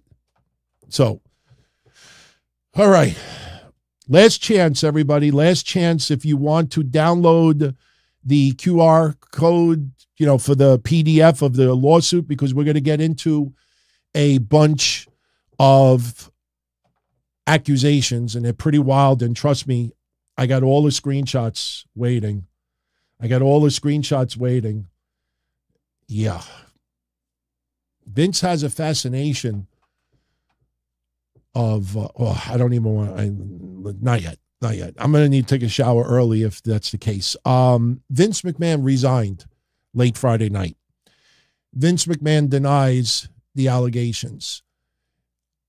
This is Vince's statement, and I quote, I stand by my prior statement that Ms. Grant's lawsuit is replete with lies, obscene, made-up instances that never occurred, and is a vindictive distortion of the truth. I intend to vigorously defend myself against these baseless accusations and look forward to clearing my name. However, out of respect for the WWE Universe, the extraordinary TKO business and its board members and shareholders, partners and constituents, and all of the employees and superstars who helped make WWE into the global leader it is today, I have decided to resign from my executive chairmanship and the TKO board of directors effective immediately. So Vince is officially out. Now, it's very important to look at the quote where he says, a vindictive distortion of the truth. Out of his entire denial, those words fascinate me the most, because I truly believe Vince was a freak, and he found someone who was sexually, I don't know how you want to call it, curious, kinky. He found the fantasy that some people out there want. It's telling you, as we go through this lawsuit, it's like a Lifetime movie meets Rob Black. It's just as it goes on, you just picture this woman. And I am not throwing shade at JANEL GRANT. That's her name. And, very important, I got to put this out there immediately. Not here, Not on the Don, Tony, Kevin Castle show are we showing a picture of her. That, to me, is inappropriate. Kev thinks it's disrespectful. Even if she's vindictive, even if she was a willing participant, but once she got fired and got a little bit manipulated and threatened that if she didn't keep doing what she was doing, she was going to be out of a job, no matter what the outcome is, I don't think it's appropriate that we put pictures of her out there. So we're not posting pictures of her. If you want to look it up, you can look it up. If you see a picture of her, you know, like I said, it feels like a bad Lifetime movie where, you know, she's home and she has to take care of her sick parents and she doesn't have a job and all the walls are crumbling in and somebody in the building says, listen, I know Vince McMahon, WWE, you know, I could put in a good word for you. Oh, can you please? And then Vince meets with her and she's like, oh, you know, we had a great meeting. Here's my resume. Here's thank you cookies. And here's this. It comes off like a bad, like 9.5 weeks or, you know, East meets West or Eyes Wide Shut, whatever it is. It's like one of those movies where the innocent girl and the older, rich billionaire boss starts seducing her. Yeah. That feels good. And I'm not trying to be funny here. I'm just saying, like, if you hear this go along, it sounds like a bad Lifetime movie. Where were all the supporters? Where were the friends? Where was her, you know, and I'm not blaming it on her, but a simple Google search or your friends, whoever put in a good work. Listen, girl, I could get you good word for Vince McMahon and WWE, but, you know, you got to be careful about that guy. Where's all her friends early on? Look, he invited me in my condo. Bad idea, girl. Do you know about his history? None of that. None of that. So I think that she was groomed, absolutely. But as we go along, you will start to see a little pattern. And then I think the most important thing is, why are other people not in this lawsuit? There's rumors that Kevin Dunn is in on this, and I'll explain why in a minute. Some people think Brock Lesnar, which honestly, he didn't do anything wrong if you read it. I mean, and people want to psychoanalyze his marriage with Sable, which is just goofy. But you go start hearing about executives, referees, other clients, people that work there, and they're all sexually abusing her, and none of them are sued. And I think there's a reason why. And I'm going to share with you momentarily. Now, as we get to the screenshots of Vince's text messages, I will refer to the particular number of where this is in the lawsuit so you could reference it. Before I do that, I definitely want to answer this. And this is from Ronnie C. Happy Royal Rumble, everyone. DT, one question about Vince. If he is cleared of these accusations, does he ever return to the WWE? 50 Shades of Grey. That's a good one, Ray. 50 Shades of Grey. My answer to Ronnie, even if Vince McMahon is cleared of trafficking, or cleared of assault, the only time Vince comes back to the WWE is when he is, and I know this sounds ridiculous, but hear me out, it's when he is on his deathbed, when he is like almost crippled, where he looks fragile, that I don't even think he would know, you know, what a dildo is. Or he would use it as some type of device to help him get up. You know, like, let me hold on to that. Like, Vince would have to be so old and so fragile and so deteriorated that I think just out of, you know, everything he's done for wrestling, you know, look, yeah, Vince, horrible man, disgusting, you abused his power, sex addict, you know, weird fetishes as he got older. You know, it's more about domination, you know, but now he's 90 and he can't move and he's close to death. And look at Ric Flair. Look at Ric Flair. I'm not trying to compare Vince McMahon with Ric Flair, but if you listen closely to podcasts from legendary promoters, wrestlers, managers, and they talk about the 80s, and they talk about some weird, wild parties that these guys would have. Why, just because you did it in the 80s and you didn't do it in the 2010s makes it any better? You know, it's people just, because time goes by, people just let it go or forget about it. There are a lot of people in wrestling that have some very, very perverted things about themselves. Do you remember the story I told a couple of weeks ago when I started doing some work for XPW? I went over to my friend's house. Remember the story? He's like, hey, do you know who so-and-so is and so-and-so is? Because they had some women that worked for the company that were in the adult entertainment business. I'm like, no, I never heard. Oh, here's a couple of movies. And I typed in a movie, and what did I say a couple of weeks ago? I see somebody getting peed on, crapped on. And I was like, the fuck am I watching here? And I threw it in the garbage. That's not my style. I mean, I don't want to look at the person and be like, wow, you look clean today. You know, it's just disgusting. It's not my style. But for people to think that there isn't some weird fetish out there, there's a dark world. It's in the world of sex and power that I don't think any of us would ever be able to understand. But if Vince is cleared of the worst allegations, that's the only way he comes back. He cannot ever come back to the board. He could not ever come back in WWE management. Why? Because of what I said at the very beginning. Just because you didn't do something illegal doesn't mean that your behavior is not reprehensible. Vince McMahon's behavior was reprehensible and is not acceptable. His conduct is not acceptable in the publicly traded world of TKO Group Holdings, World Wrestling Entertainment, or any other business out there.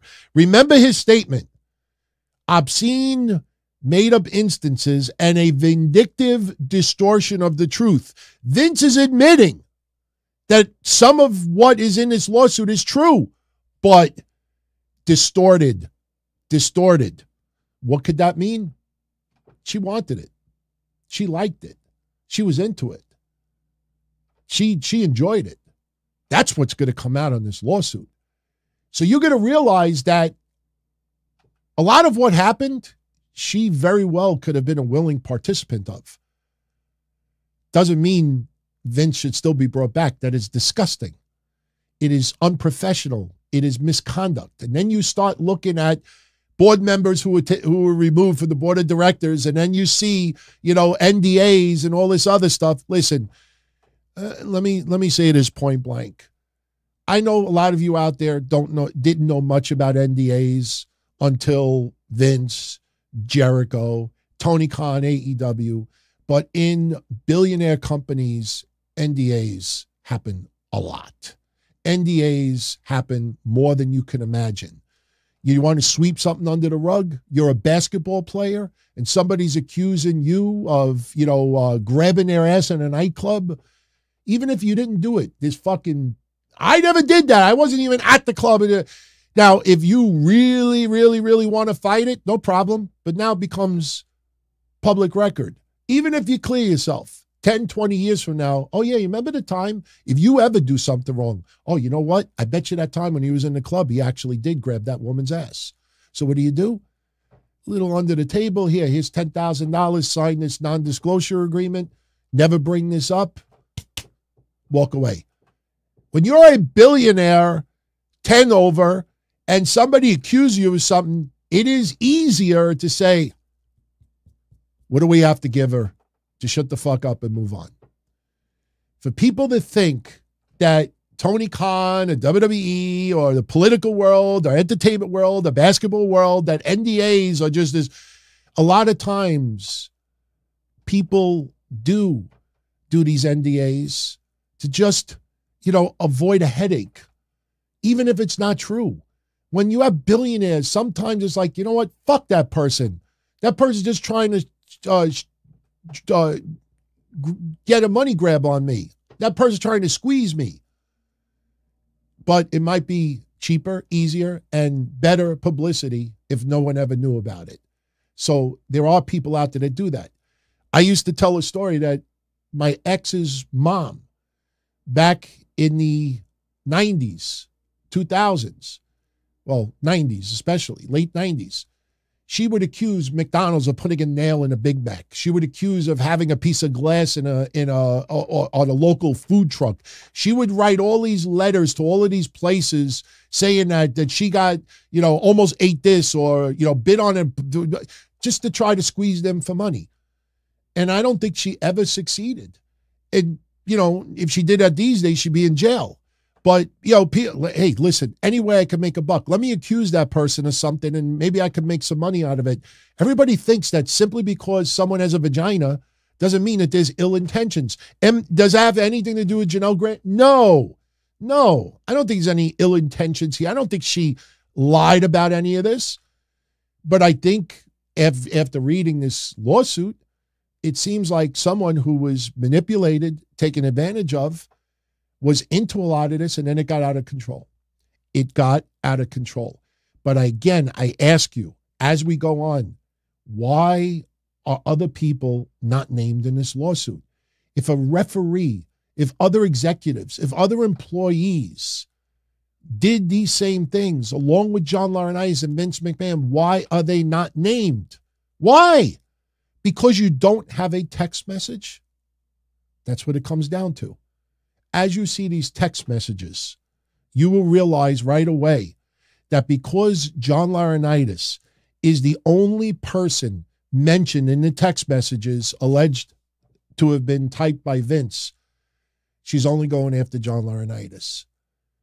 That is the only reason why Vince McMahon and John Laurinaitis are the only two people named in this lawsuit, because this lawsuit is based on text messages.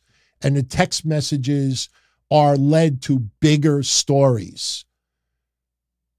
Again, did he commit trafficking? I don't know. Did he commit sexual assault? I don't know. I don't know how much of it was willing and how much of it wasn't.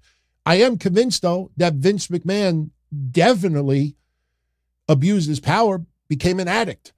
And then it just turned into a horrible, low-budget porn film. It's literally a Lifetime movie, an X-rated version of it.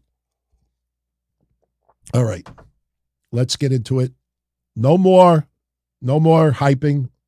All right. You don't have to look at your screen because I know there's a lot of you out there that have phones. But I'm putting this out there for those that watch it on their TVs, watch it on their monitors. I will get into things here. I'm not going to read everything, but I'm going to read the items that are the most important. And the first thing I want to bring up is the parties. The parties starts with number 34.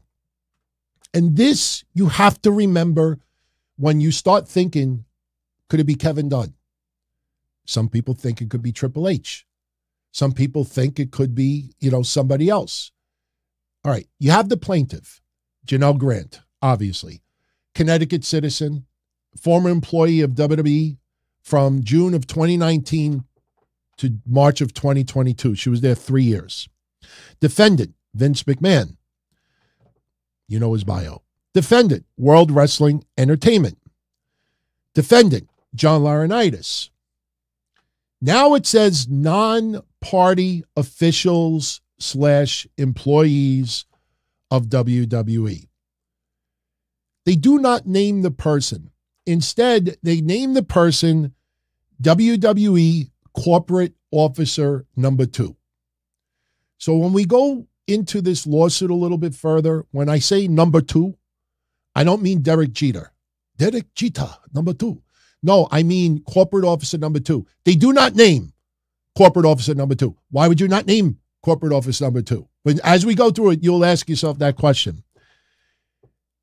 At all times relevant, WWE Corporate Officer number 2 was a high-ranking employee at WWE who made hiring decisions, conducted prospective employee interviews, and maintained significant control over personnel decisions. WWE Corporate Officer number 2 worked in these capacities during Miss Grant's employment in the WWE. This individual is referred herein as Corporate Officer number 2. This is not John Laurinaitis. John Laurinaitis has already been named. This is somebody else. Who else was involved in hiring? Who's the guy that was let go Who's the guy that would let go? Remember he was on Total Divas? What was the guy that used to be in WWE that was let go? He would always have interactions with the Divas. Oh my God, I'm drawing a blank right now. Someone in the chat will know exactly what I'm talking about. He was always featured, but he might have been gone before 2019. Mark Carrano, thank you, Drew H. Could someone go on Google and find out the date that Mark Carrano left WWE? But again, if this is Mark Carrano, why is Mark Carrano not named in this lawsuit? Why would you go with corporate officer number 2, especially when you start hearing what number 2 actually did? I appreciate someone's checking right now. So, okay, now we go to corporate officer number 3. At all times relevant, WWE corporate officer number 3 was a high-ranking employee and board member during Miss Grant's employment with WWE. This individual is referred to as corporate officer number 3. He was fired in 2021, so he fits right into this timeline. So Mark Carrano could very well, did you hear anybody on the net in the last 12 hours bring up Mark Carrano? I don't think so. So it could be him. But again, you have Vince, John Laurinaitis, and they mention corporate officer number 2 and corporate officer number 3. And finally, we got one more. Corporate officer number 4 is a high-ranking employee at WWE who worked with the legal affairs at the company. Corporate officer number 4 held that position from the time Miss Grant's initial employment with WWE until sometime in 2020. This individual will be referred as corporate officer number 4. I guess if we look at whoever was let go in 2020, we might have an idea. Now remember, people were let go because of COVID, not because of this. So you have to keep that in mind. Then they get to WWE Superstar. And once we finish this part, then we could get into the meat and potatoes and everything. WWE Superstar is a professional wrestling superstar who performs at WWE's branded wrestling events. During the time of Miss Grant's employment, McMahon signed WWE Superstar to a booking contract with WWE. This individual, guys, is referred to as WWE Superstar. This is the person that a lot of people think is Brock Lesnar. Okay, I just want to make that clear. I felt bad for Matt Riddle because Matt Riddle was being singled out, which I thought was terrible.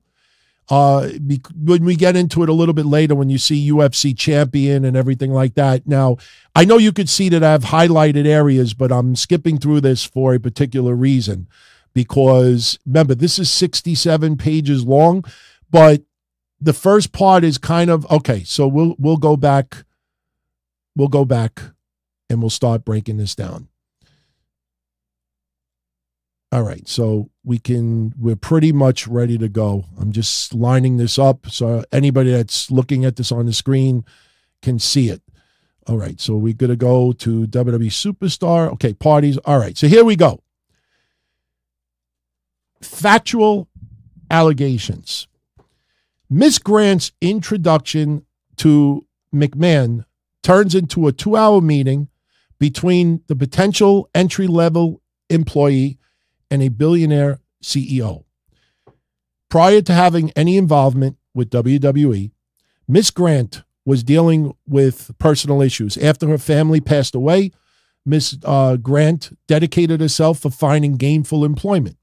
During this time, Miss Grant often ran into McMahon's 2 personal assistants in her building, one of whom was a former grade school classmate of Miss Grant.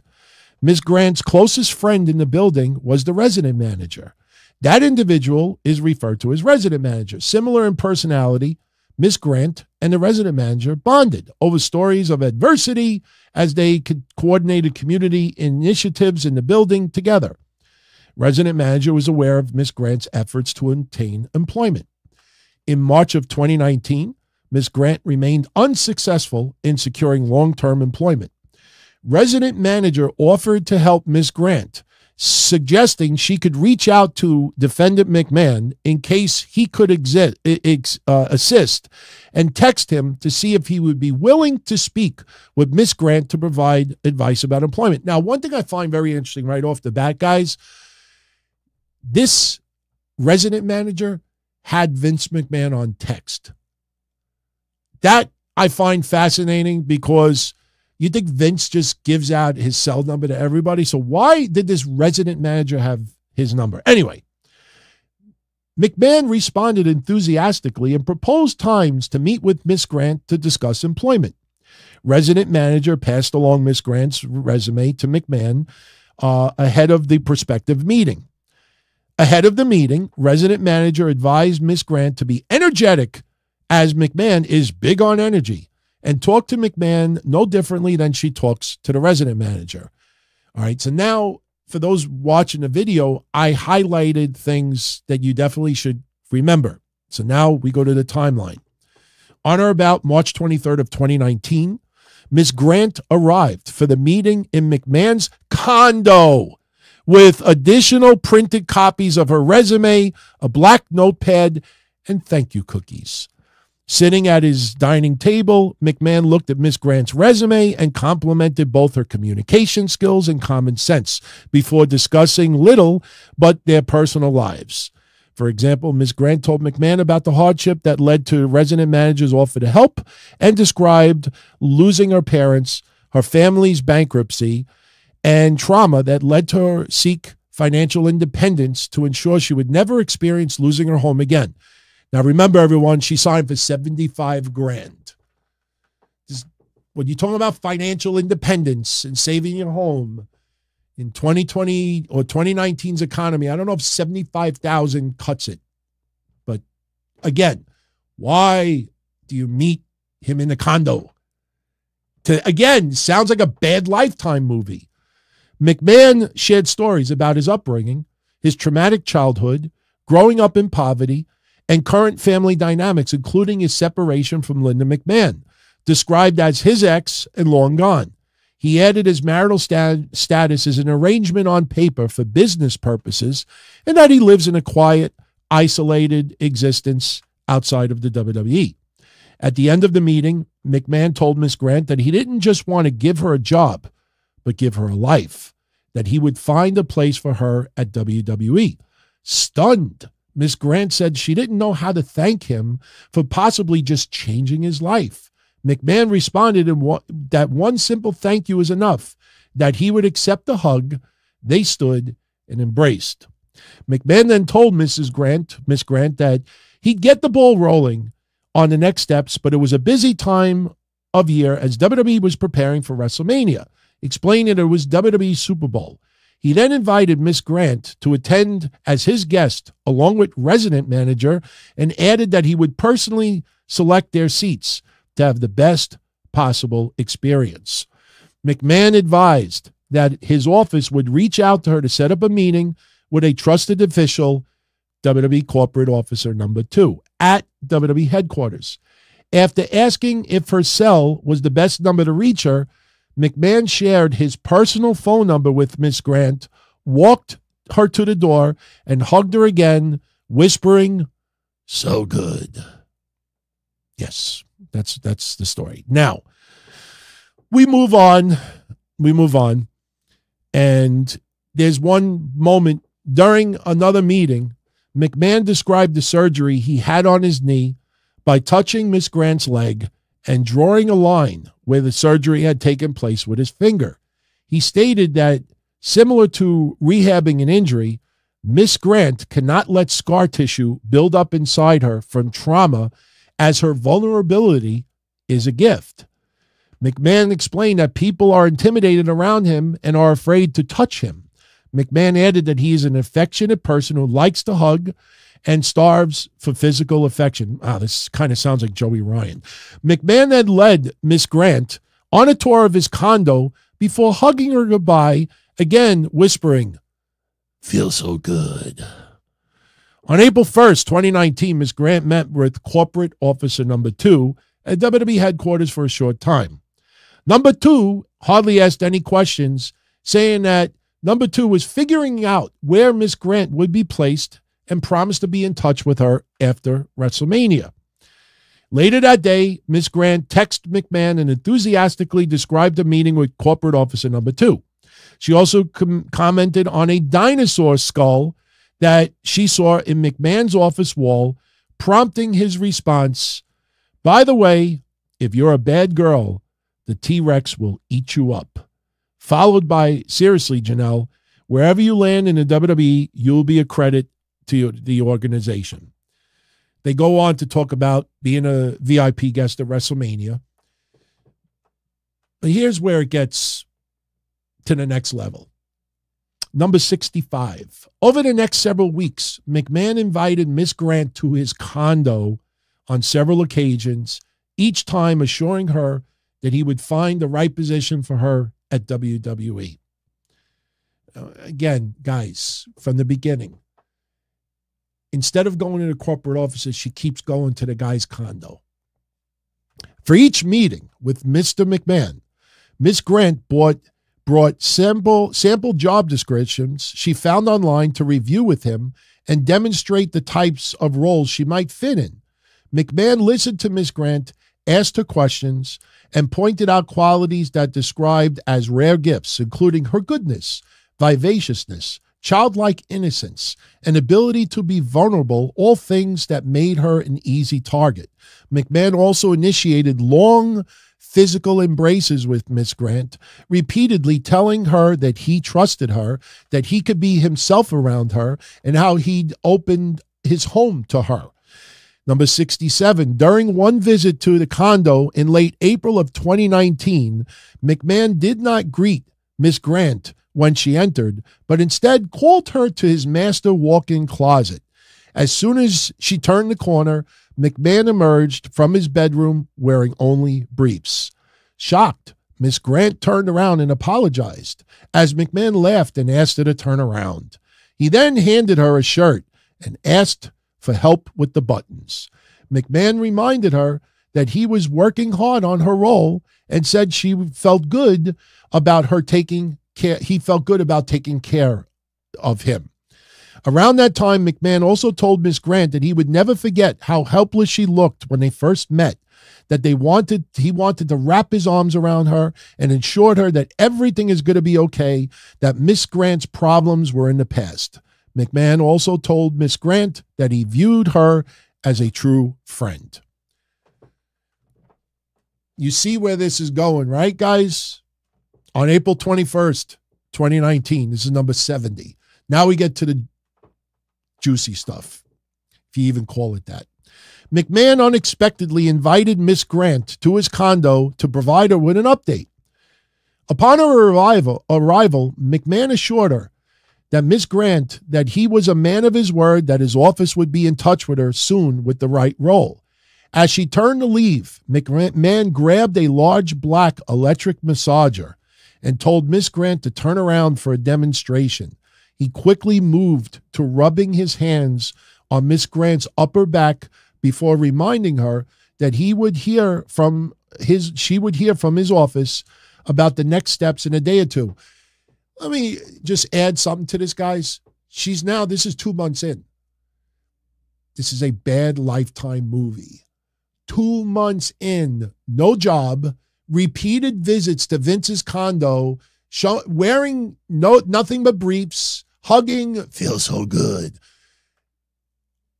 I'm not saying she deserved any type of abuse or assault, but any smart-minded person at this point, 2 months in, going to an old man's condo, giving hugs, keep telling her, don't worry, next week. Don't worry, next week. No, I promise. Your days are behind you. What'd she do with the mortgage company, with all the bills for these 2 months? Don't worry. It'll be taken care of. Number 72. On May 5th, 2019, Miss Grant visited McMahon's condo again, and the topic of bucket list came up, to which Miss Grant expressed that she always dreamed of attending the Belmont Stakes. McMahon responded that he would personally acquire 2 tickets for her, which Miss Grant said she could not accept. McMahon then stood up from his chair, knelt in front of the chair where Miss Grant was seated, blocking her from standing. He leaned close and told her to kiss him. Miss Grant paused, and gave McMahon a kiss on the cheek, in which Mr. McMahon sighed, "That's not what I meant." After McMahon walked off to his bedroom and said that he wanted Miss Grant, she swiftly rejected his advances and tried to reason with him that he was putting her in a bad position. Miss Grant pled with McMahon and stopped and thought about what she was doing. McMahon then begged repeatedly simply to hold Miss Grant. Out of fear for her employment and his earlier implied threats about his legal team dealing with problems, Miss Grant laid down in bed next to McMahon and kept her hands clasped and her ankles crossed as she acquiesced in saying that he could only hold her, but nothing more. When Miss Grant tried to make small talk about WWE's TV storylines, McMahon suggested that she watch the next episode of Monday Night Raw and text him before the broadcast. After she agreed, he forcibly kissed her and began pulling down a strap on her sweater. Miss Grant then sat up. She said she needed to leave. This was a lot to process, and left. The next day, Miss Grant watched the show as promised and texted McMahon to wish him well. She was shocked when he appeared on the show and texted back in the middle of the live broadcast, "That was a nice massage. Made me smile." On May 9th, 2019, McMahon texted Miss Grant that she will have a job at WWE by that Friday. My friends, we are now in fucking May. This is over 2 months. Number 80, the next day, Human Resources employee number 2 called Miss Grant to inform her that WWE corporate officer number 4 would contact her by 4 p.m. to discuss a legal role. After her call with WWE corporate officer number 4, Miss Grant sent McMahon a thumbs-up text message to indicate the call went well. Around 7 o'clock, number 4 unexpectedly called her a second time, formally offered her a job, and said, "Welcome to the WWE." On May 11th, McMahon invited Miss Grant to his condo again and asked her to lay in bed with him before informing her that he had ordered number 4 to offer her a job, even though the job description had not been firmed up beyond a high-level summary. While incredibly excited to finally receive long-awaited employment and financial security, 75 grand, everyone, Miss Grant expressed to McMahon that there seemed to be a conflict between his doing this and wanting Miss Grant that no one could know about their closeness. He appeared amused with this by saying, "It's my company." McMahon then undressed down to his briefs while Miss Grant remained clothed and began kissing Miss Grant and inserting his hands into her pants without consent. On May 16th, 2019, McMahon informed Miss Grant that he obtained 2 tickets to the Belmont sweepstakes scheduled for June 8th. On May 17th, she writing a diary. On May 17th, Miss Grant received an offer letter from WWE for an entry-level job as legal administrative coordinator with a salary of $75,000. On May 18th, McMahon summoned Miss Grant to his condo, and she brought a printed copy of the offer letter to review with him. McMahon informed Miss Grant that her new boss, a WWE employee who worked in risk and government relations, herein referred as employee number 1, was a decades-long family friend and confidant, similar in age to McMahon, and one of a small original group who helped the WWE expand from a regional promotion to a global juggernaut. McMahon stated that outside of his attorney, WWE employee number 1 was the most feared figure in the company because number 1 usually fired employees. Beyond that, he offered little detail about employee 1's role at WWE. Instead, he focused on employee 1's personal traumas, explaining that, similar to Miss Grant, employee 1 had no family left after employee 1's spouse passed away, and that the McMahons and WWE were employee 1's surrogate family. McMahon touted employee 1's loyalty, saying that number 1 would also be able to protect Miss Grant and led her to his bedroom while giving her the command of, "Please don't stop this." During the May 18, 2019 encounter, Ms. Grant felt coerced into engaging in sexual activity and that McMahon had trapped her to an impossible situation, and she feared adverse career and personal consequences and legal retaliation if she declined his advances. McMahon stated, "This is what I've been waiting for," as he performed oral sex on Ms. Grant. Warning, guys, here's your point of no return. We start getting into wrestler named dildos, feces, and some awful behavior. Here's your last warning. Feeling that she was being used for his gratification, Ms. Grant went numb, was unable to make eye contact. McMahon then flipped on his back and said, "Okay, jack him off." Disturbed by the non-sensual sexual encounter, she hoped that McMahon would cease his advances, but his advances continued and left her to fulfill his demands or lose her job. On June 16, 2019, the day before starting with WWE, Ms. Grant attempted to shut down any further physical contact or sexual encounters by admitting to Mr. McMahon that unhappiness and concern started her first ever job in the legal department, no less with a physical relationship with the chairman and CEO.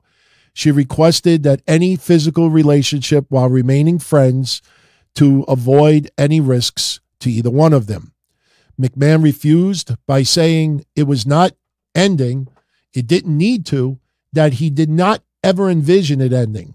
He reminded that he trusted her, reiterated that rumors would lead to trouble, probed whether her silence would be an issue, and brushed off her concerns that she was struggling with the feeling that her job felt unearned. McMahon told Ms. Grant that all she needed to do is not tell anyone, that it just had to look legit.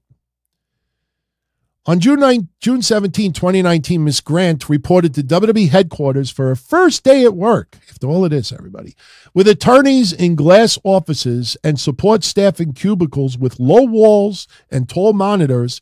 It was easy to see how much other colleagues worked as a quiet and small department. It was even easy to overhear their conversations. Number 99, WWE employee number 1 and Ms. Grant bonded as quickly as McMahon had predicted. Ms. Grant, referred to as partner, was taught words to live by in the WWE, including, "We do what is best for business, best interest of the company, protect the business. And if McMahon wants something, the answer isn't no, but rather, how do we make it happen?"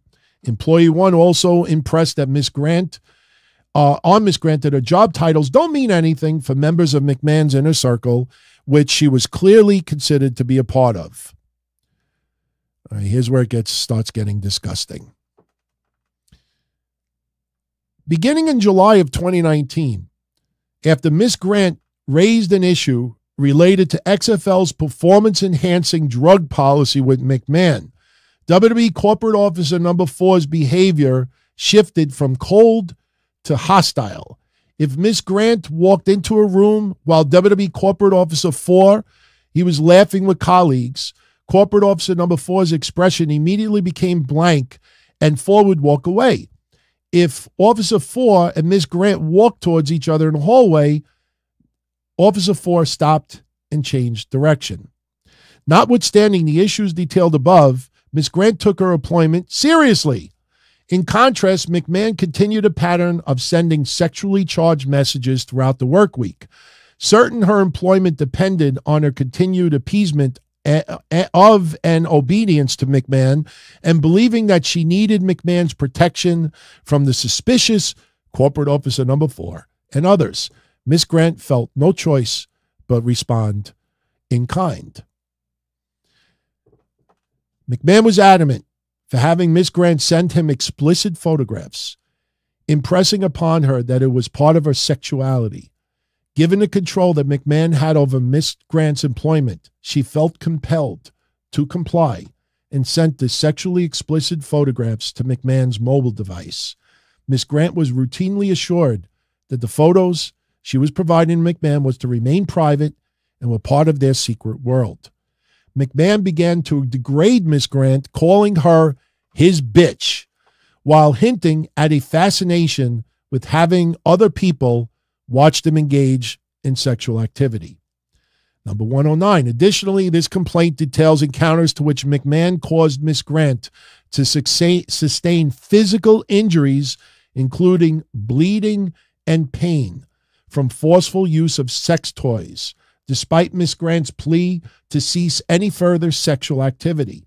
The number of sexual encounters increased, as did McMahon's physical aggression during them. The rest of this, my friends, is disgusting. Salacious, but definitely continues painting the picture. I think we all kind of see where this is going. Notably, McMahon was most aggressive when using the certain sex toys named after male WWE wrestlers and performers. McMahon used the sex toys, named the sex toys, so that the color of the toy matched the race of the wrestler.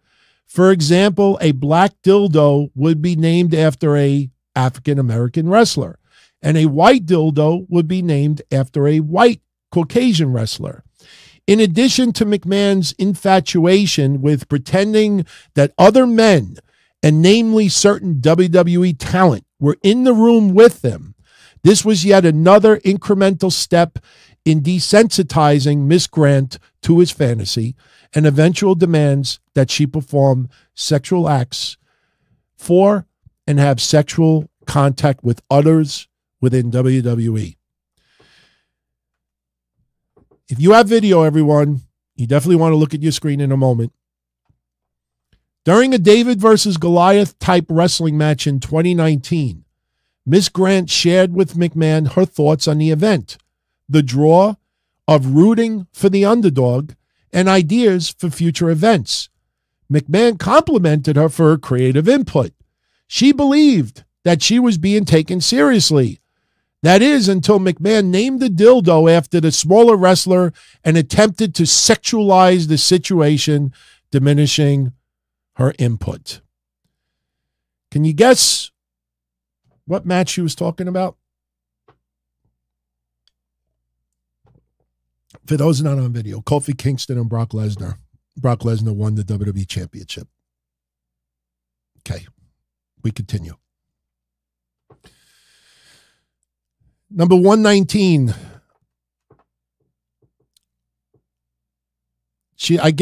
Okay, here we go. She starts having mental issues. So on November 20th, 2019, McMahon insisted that Miss Grant see a physician of his choosing. This physician is referred to as Celebrity Doctor, and the facility that Celebrity Doctor performed was referred to as Alternative Clinic. McMahon and Celebrity Doctor assured Grant that her bills at the Alternative Clinic would be taken care of on the McMahon's account. After the initial visit, it became apparent to the doctor's practice, and Miss Grant felt pressured to do so. Celebrity Doctor made comments about how Celebrity Doctor had saved her life, and Celebrity Doctor remarked how Miss Grant was unable to even make eye contact with Celebrity Doctor during their initial sessions, obvious signs of trauma. Ms. Grant acknowledged having a relationship with Mr. McMahon during visits with Celebrity Doctor, who gave little reaction, telling her that there were many different paths to God and love. Celebrity Doctor lavished attention, treatments, and products on Ms. Grant, all of which were paid for on the Mr. McMahon's account. Ms. Grant was never provided with any receipts. When Ms. Grant inquired about certain treatments provided, Celebrity Doctor challenged her on whether she trusted Celebrity Doctor and postured that if she didn't trust Celebrity Doctor, then we should part ways right now.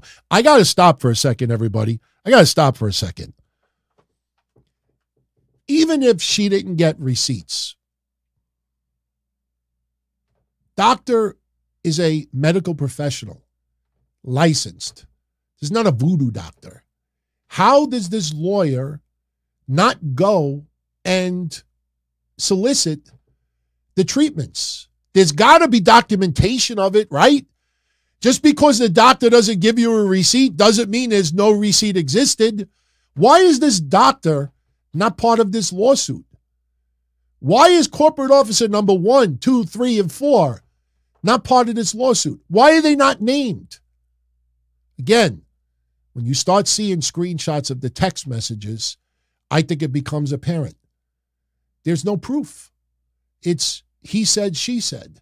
She could accuse 900 people assaulting her.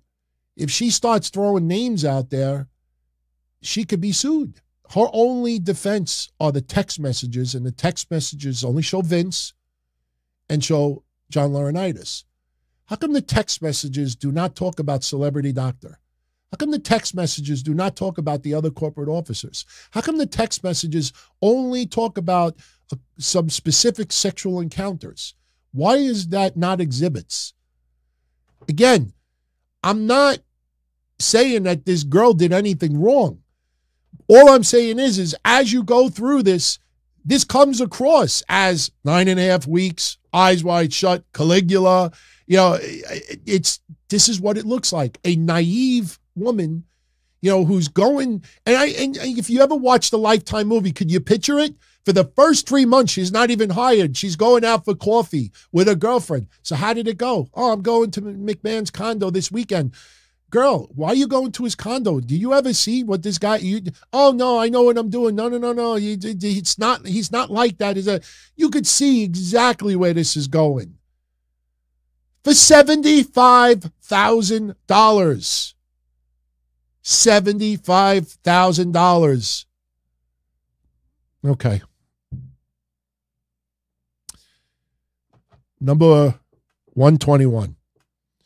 On January 30th, 2020, now keep in mind, this is almost a year that she started talking to McMahon. WWE issued a press release announcing that the company's co-presidents, George Barrios and Michelle Wilson, were departing the company, and they would no longer serve as the board of directors. A significant drop in WWE stock price followed. The company announced that Frank Riddick III, a member of the board of directors for more than 11 years, would serve as interim chief financial officer and report directly to McMahon. On February 3rd, 2020, McMahon sent a message to Ms. Grant advising that he had been informed by corporate officer number 2. There were a lot of rumors circulating about Ms. Grant and Vince McMahon. Vince McMahon warned Ms. Grant that rumors were not good for either of them. Then, on February 10th, 2020, without any advance warning, Ms. Grant was temporarily relocated to the XFL workforce. On March 26, 2020, McMahon sent a lengthy message to Ms. Grant describing in detail the circumstances surrounding sharing explicit photographs of Ms. Grant to a former WWE referee, referred to herein as referee. McMahon described how WWE referee left to masturbate and told Ms. Grant that she had made a perfect stranger just happy, very happy. Ms. Grant initially dismissed this as more fantasy talk, believing that McMahon would not actually do such a reckless thing. But when she voiced apprehension about McMahon showing naked photos of her with someone that she did not know, McMahon's response was not to comfort her, but to assure her that WWE's referee's loyalty to him. The sharing of explicit photos terrified Ms. Grant as it illustrated McMahon's sheer lack of self-control, and it further panicked her that these private and intimate photos, which include her face, were being shared with complete strangers. On March 30th, 2020, McMahon enthusiastically messaged Ms. Grant that WWE referee had showed a friend a naked photo of Ms. Grant, which marked the beginning of McMahon showing Ms. Grant's naked photos with others who he encouraged to share with their friends, and so on, and so on, and so on.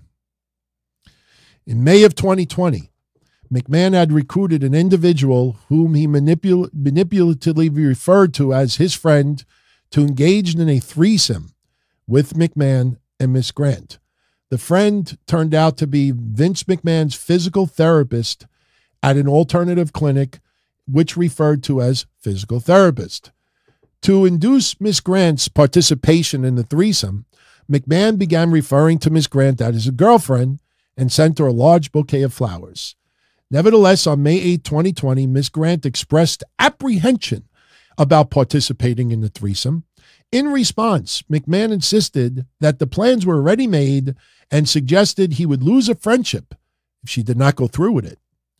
On the day of the threesome, on May 9th, 2020, Miss Grant showed up at the condo but reiterated that she did not want to go through with the act. But she showed up anyway, everyone. She expressed fear of being thrown around like a rag doll by McMahon and the physical therapist. After Miss Grant clearly stated that she wanted to back out, McMahon responded by telling Miss Grant for the first time that he loved her, stunning her into silence. McMahon's manipulation tactic resulted in the outcome he wanted, and he had her down the stairs in the bedroom where physical therapist was already waiting to begin the threesome. Early in the encounter, McMahon immediately directed Miss Grant to lay down on her back in a supplicating position. While straddling over her, Mr. McMahon defecated on Miss Grant's head. McMahon left to shower off, but he instructed Miss Grant to remain in place with excrement in her hair and continued performing for his friend. While Miss Grant requested protection, none was offered. McMahon and physical therapist actively continued with the threesome, and following the threesome on May 11th, 2020, McMahon sent an explicit text message to Miss Grant that further detailed his fantasies, seeing her engaged in sexual relations. Here's the first text message screenshot. Vince says in his text message, "I love it. That's you, Janelle. You just can't get enough, can you?" Can I just say one thing before we go any further, everyone?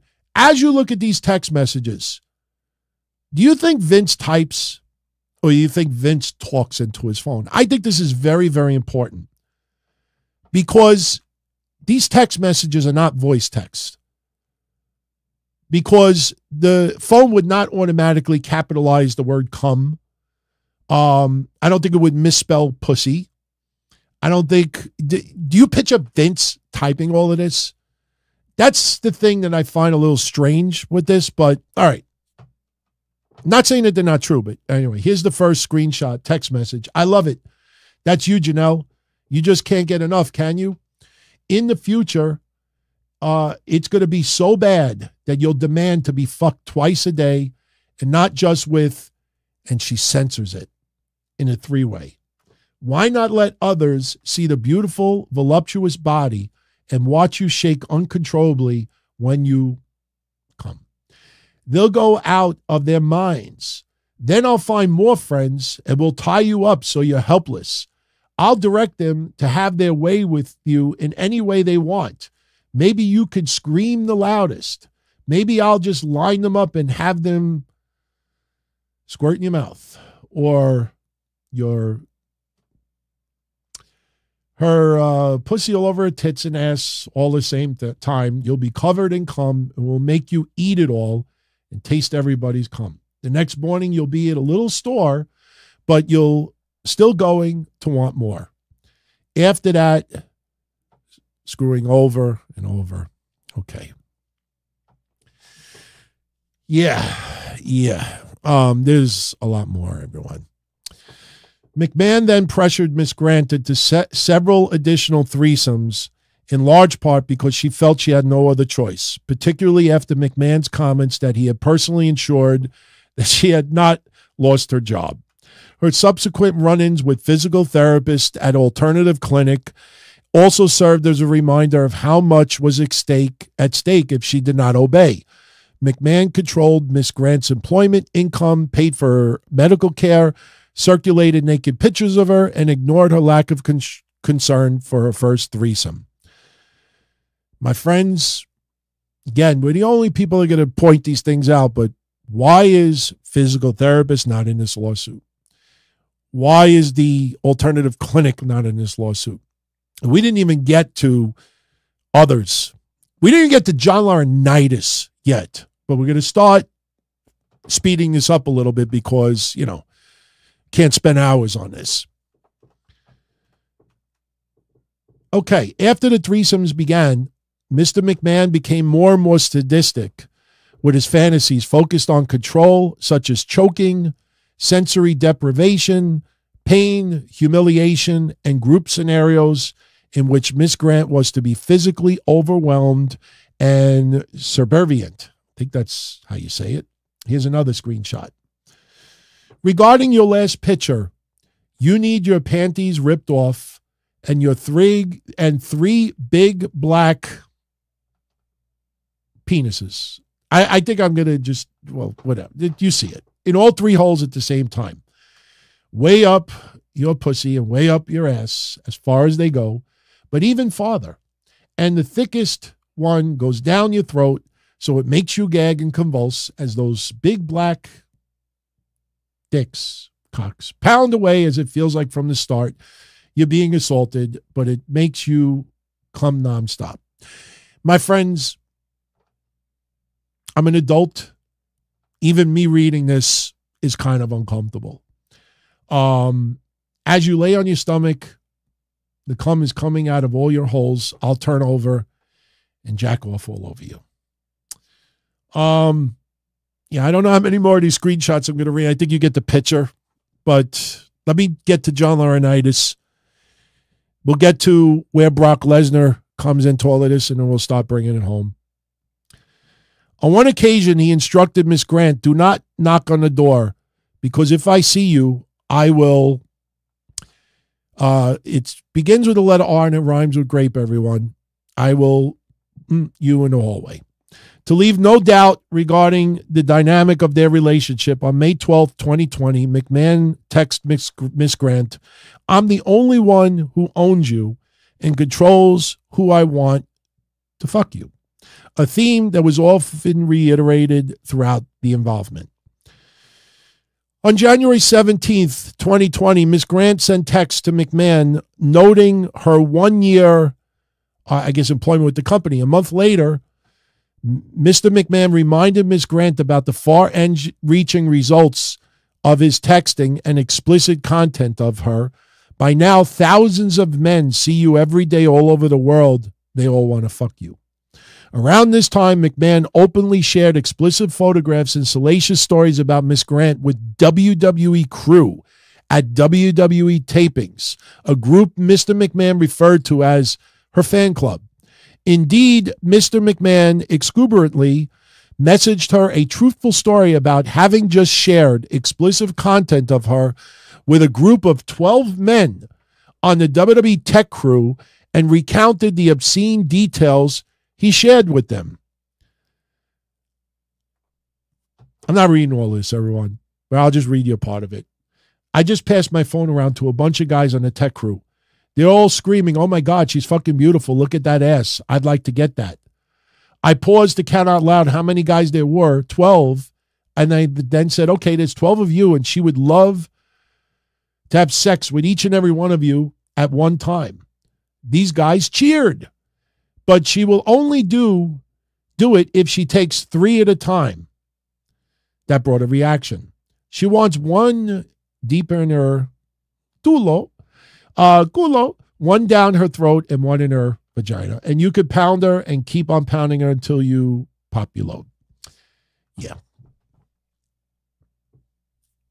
Gangbang fantasy, everyone. If anybody wants to reference it, it's number 147 on the lawsuit. Number 148, on the occasions where Ms. Grant informed Mr. McMahon that she was physically injured during their sexual encounter, McMahon's responses varied from apologies to non-accountable pushback and blaming impulse control. When encounters were particularly brutal, Ms. Grant learned to bookend the truth of her injuries with compliments to create the least amount of pushback from McMahon. My friends, I think that's going to be part of Vince McMahon's proof. She must know that she must have sent very explicit text messages too. Let me read 148 one more time. When encounters were particularly brutal, Miss Grant learned to bookend the truth of her injuries with compliments to create the least amount of pushback from McMahon. That means she knows he's got that. I'm telling you, that's going to come out. However, Miss Grant, listen, before anybody tries to, go there, she does not deserve to be hurt. I don't care if he even turns her on. You do not hurt anybody. But by saying that she bookend the truth, that means she's saying that she lied to him. I think this is where she knows that Vince probably has proof on his end that she was a willing recipient of this. Again, my friends, we don't know anything personal about JANEL GRANT. We don't know a damn thing about JANEL GRANT. We don't know if she was some naive, person close to 30, that just did not see this coming. We don't know if she was sexual curious. We don't know if she was into this stuff. We don't know if she became into it. We don't know. We don't know. But we get to John LAURINAITIS.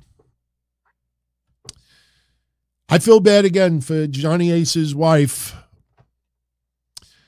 Number 149.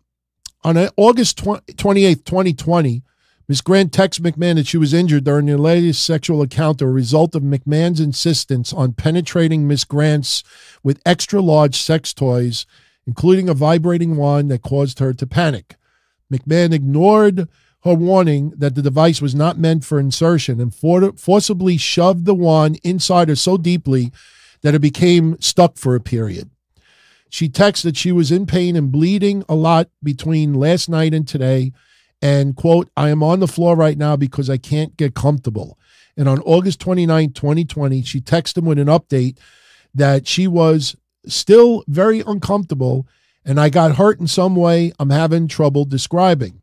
McMahon did apologize, saying, sometimes I get carried away.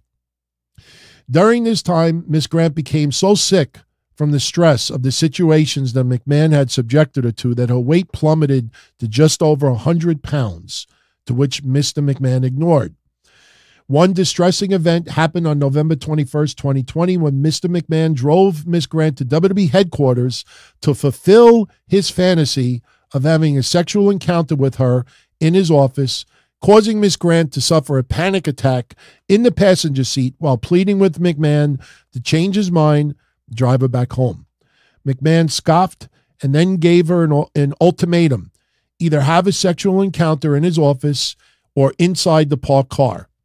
Terrified, Ms. Grant obeyed McMahon's direction as they entered WWE headquarters for the encounter. Further, despite Mrs. Grant's repeated statements that she did not consent to threesomes with McMahon and physical therapist, McMahon advertised her to others and told her that he had found another person to join them, John LAURINAITIS. In November 2020, McMahon pressed Ms. Grant to make explicit photos and videos to send to LAURINAITIS. McMahon orchestrated exchanges by instructing Ms. Grant when to create explicit content for LAURINAITIS, including what to say, and providing her with notes to adjust her performance. McMahon then facilitated the exchange of explicit content back and forth between Ms. Grant and John LAURINAITIS. Notably,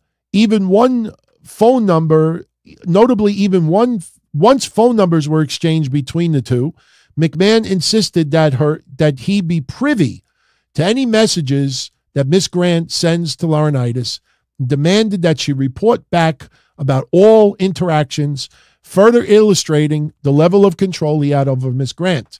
On or about December 29, 2020, a threesome was arranged between McMahon, LAURINAITIS, and Ms. Grant at McMahon's condo.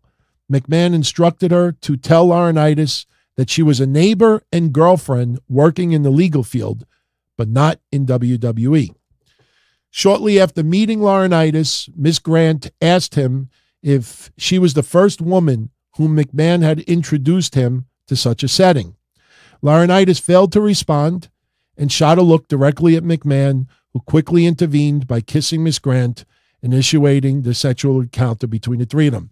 Let's stop there for a second, everyone. She looked at John Laurinaitis and said, am I the first woman to have a threesome with Vince and you? And John Laurinaitis looked at Vince, I guess, about to laugh, and Vince immediately started kissing her. You could see how this is like a bad movie. In the days that followed, McMahon texted her to Laurinaitis, hugged me like a bear, and said thank you to me about 12 times already. In contrast, John Laurinaitis messaged Miss Grant, thanks for the fun afternoon. On or about January 25th, 2021, Ms. Grant was reassigned to directly support WWE's new hire, a high-ranking employee in the legal department. February 5th, 2021, McMahon sent Ms. Grant to establish a schedule for when other men, including physical therapist and John Laurinaitis, could have sex with Ms. Grant, to which Ms. Grant attempted to rebuff. Here's another text message. Vince, exactly, baby. He's not the only one. She blanks out again, physical therapist. Called me this afternoon begging to eat you and, eat you with his nice and hard penis. She says, give me another week, baby, and I'll be ready. I'm feeling more like myself. It's not great, but it's getting better. Tell him soon. That's her response to Vince. Vince says, and I return, and I quote, I already told him, baby. By the way, Johnny wants Tuesdays, but not this coming one, but the occasional Saturday, but maybe I could shift to Thursday nights. Johnny would like all of the above. Text like this, a shift schedule caused Miss Grant to suffer breakdowns on how her original hope for a new life had been reduced to a objectified and dehumanized existence with no way out. On or about March 6, 2021, a second threesome between McMahon, Laurinaitis, and Miss Grant occurred. Unfortunately, Miss Grant's transfer to the Talent Relations Department came with the expectation from both McMahon and Laurinaitis that she engage with Laurinaitis sexually, both physically and with explicit content.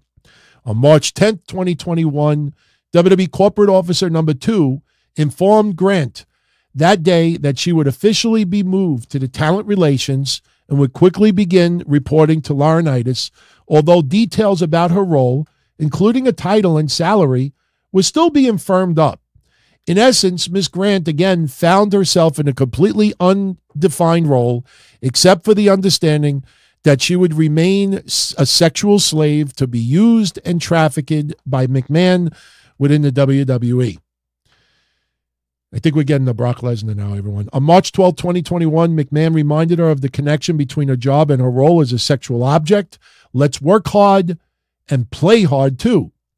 March 16, 2021, Ms. Grant was directed to pick up a key to Laurinaitis' hotel room and serve herself to him as breakfast before the start of the week. McMahon constantly reinforced the expectation that Ms. Grant sexually performed for him and for her new boss, Laurinaitis, both in and out of the office. McMahon wrote on March 22nd, 2021, quote, do you promise to make me proud, baby? Will you show him what a porno star you are, or what a porno star you can be? Will you show off for me like you never before? And on days when he's in town, I want him to bang you every morning and later in the office too. McMahon also indicated on April 2nd, 2021, that Ms. Grant should obey if Laurinaitis wanted to bring in yet more men. Screenshot. Maybe he wants 2 other guys to join with him. Holy shit. You've told him you would do anything with him. And so if he surprised you with 2 others, you would have no alternative than to take them on. Oh my God, the stories you could tell me then. It makes me want to right now. By the way, I just thought of what an excellent idea. Maybe you can hint that if he knows someone who can be discreet, it might be better if you and Johnny try him out first, so he could get more comfortable before he is introduced to me. And that makes total sense, doesn't it? All right. Let's get to Brock. April 2021 meeting between Ms. Grant and corporate officer number 2 acknowledged that the jump initially proposed to the vice president was too big, could put a target on Ms. Grant's back.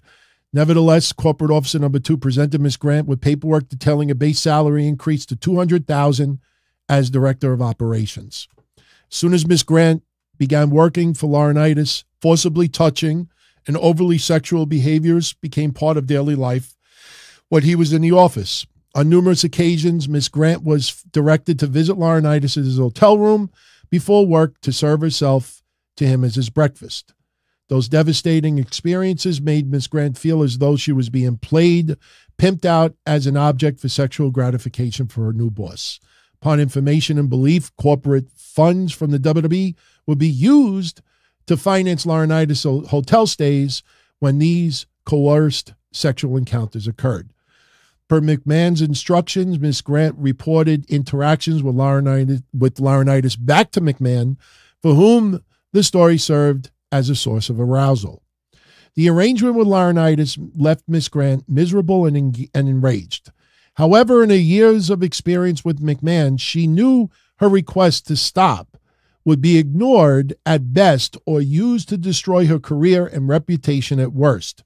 Ms. Grant was further left isolated by colleagues and surveilled by the WWE top-level employees. Professionally and personally, Ms. Grant's fate was entirely in the hands of McMahon, LAURINAITIS, and the other WWE executives who enabled her abuse.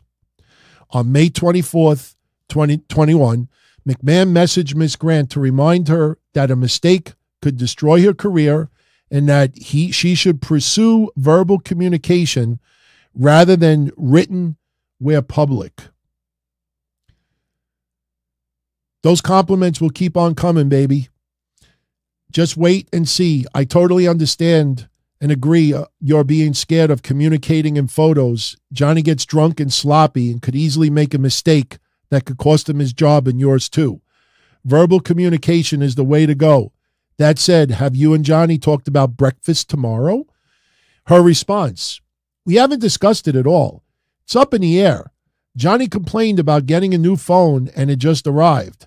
I haven't set up time to coordinate setting it up with IT because I need him to assure me that he's erased everything that he saved. Truly regret that he ever got pics. It's not worth the stressing I'm feeling. I've come with it. Okay, whatever. All right. Let's get to Brock should be right around the corner. I'm looking at, let's see, June 15, 2021, McMahon and LAURINAITIS ignored her pics and brought her into LAURINAITIS' office, forcibly touching and undressing her before forcing her to engage in a threesome on a conference table. Ms. Grant pleaded, no, no, no, please stop. McMahon responded with, no means yes. Ms. Grant again told him to stop. Instead, McMahon licked his fingers and penetrated Ms. Grant and said, take it, bitch. With each taking turns restraining her for the other, LAURINAITIS then joined by forcibly shoving his tongue, then penis, into her mouth. June 23rd, 2021, around 11:42 a.m., Mr. McMahon directed Ms. Grant in the middle of a workday to meet him on the lower floor. When Ms. Grant arrived, McMahon led her inside his private locker room, locked the door, and forced himself on her on a message table. Later that day, $15,000 in gift cards to Bloomingdale's were purchased at McMahon's direction and delivered by McMahon's personal assistant to Ms. Grant in her office.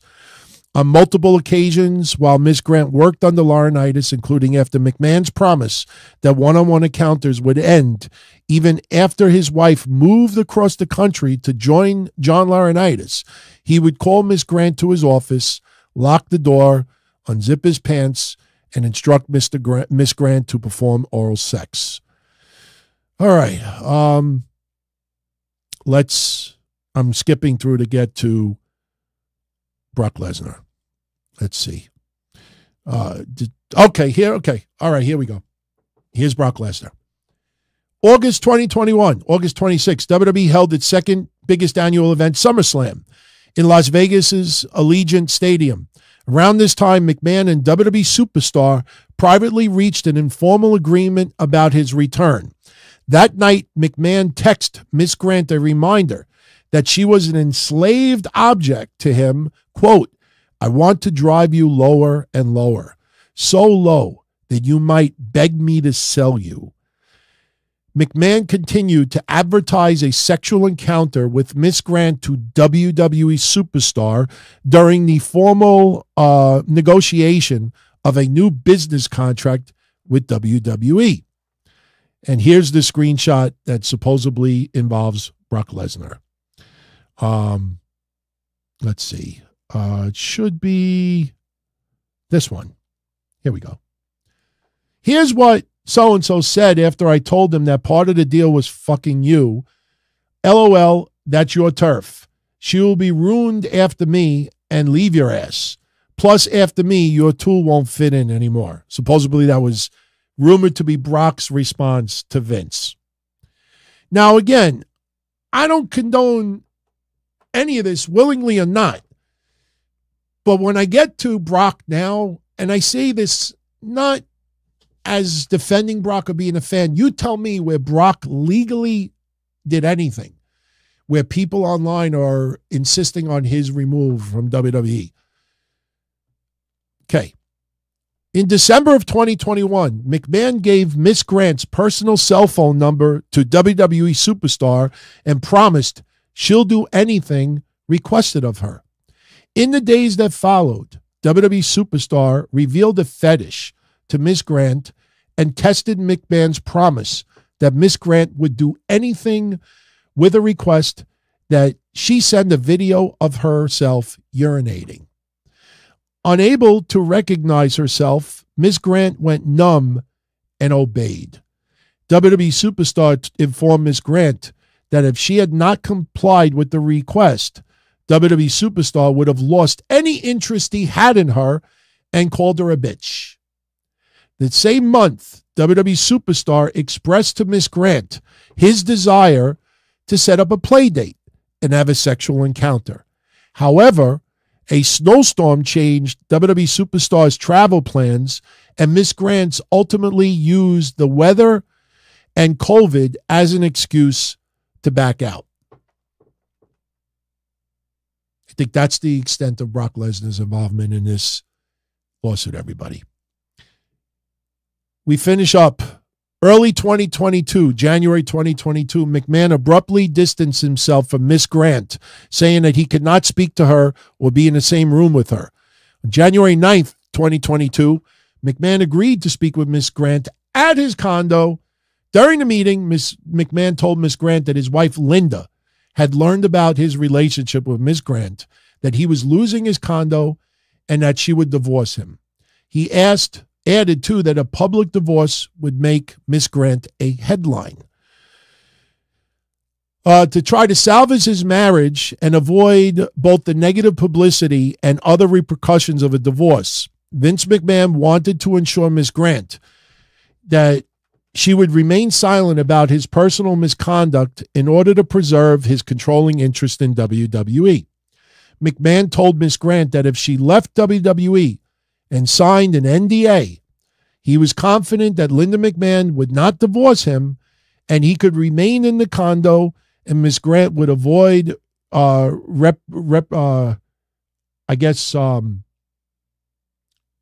that would avoid, I guess, permanent harm on Vince McMahon. Just so everybody knows, because it's on the screen, I see very, very small print. So, and I highlighted it, so it's a little bit vague, you know, when I see this print. So anyway, here's the NDA, and we'll bring this home. Vince McMahon instructed Miss Grant that she should not go back to the office and immediately lessen her involvement in open work items. Miss Grant expressed concerns about both her name being mentioned in the media and loss of control of her image, especially as McMahon had shared content of her for close to 2 years, and the ramifications for her career. McMahon suggested that he would only attempt to help Miss Grant's reputation and keep it intact, and that he or corporate officer number one would personally help Miss Grant to find another job. McMahon also instructed Miss Grant to not share this news with anyone and suggested that she offer health-related excuses about leaving WWE. Regarding the NDA, Ms. Grant asked McMahon, "Is this when Jerry sends the papers?"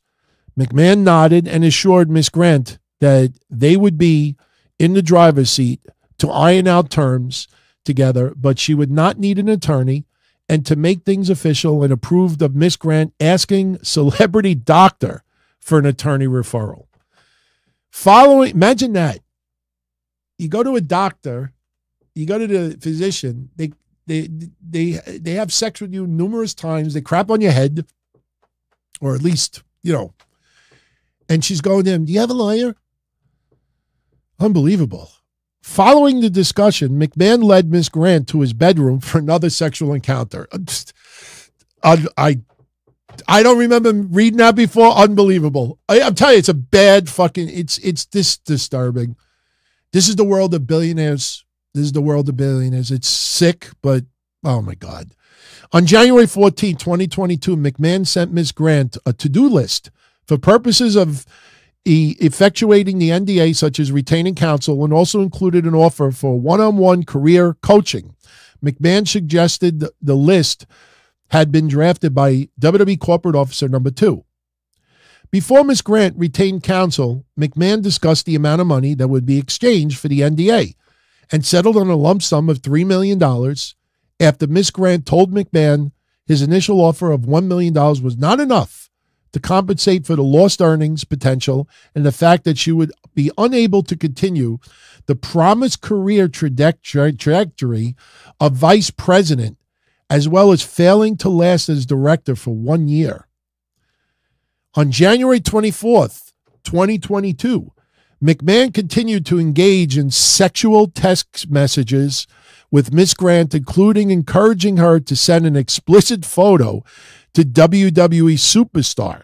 McMahon also requested Ms. Grant to send him content that he had sent to WWE superstar.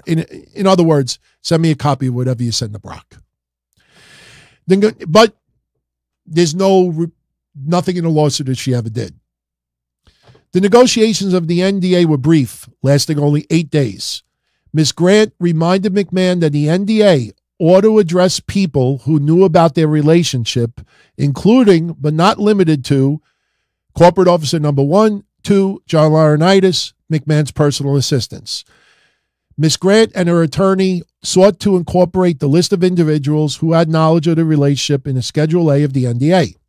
Ms. Grant's requested revisions were flatly rejected by McMahon and the WWE, who reverted to their original draft rather than incorporate any of her proposed changes, with the exception that as of this execution, Ms. Grant would not speak about the relationship.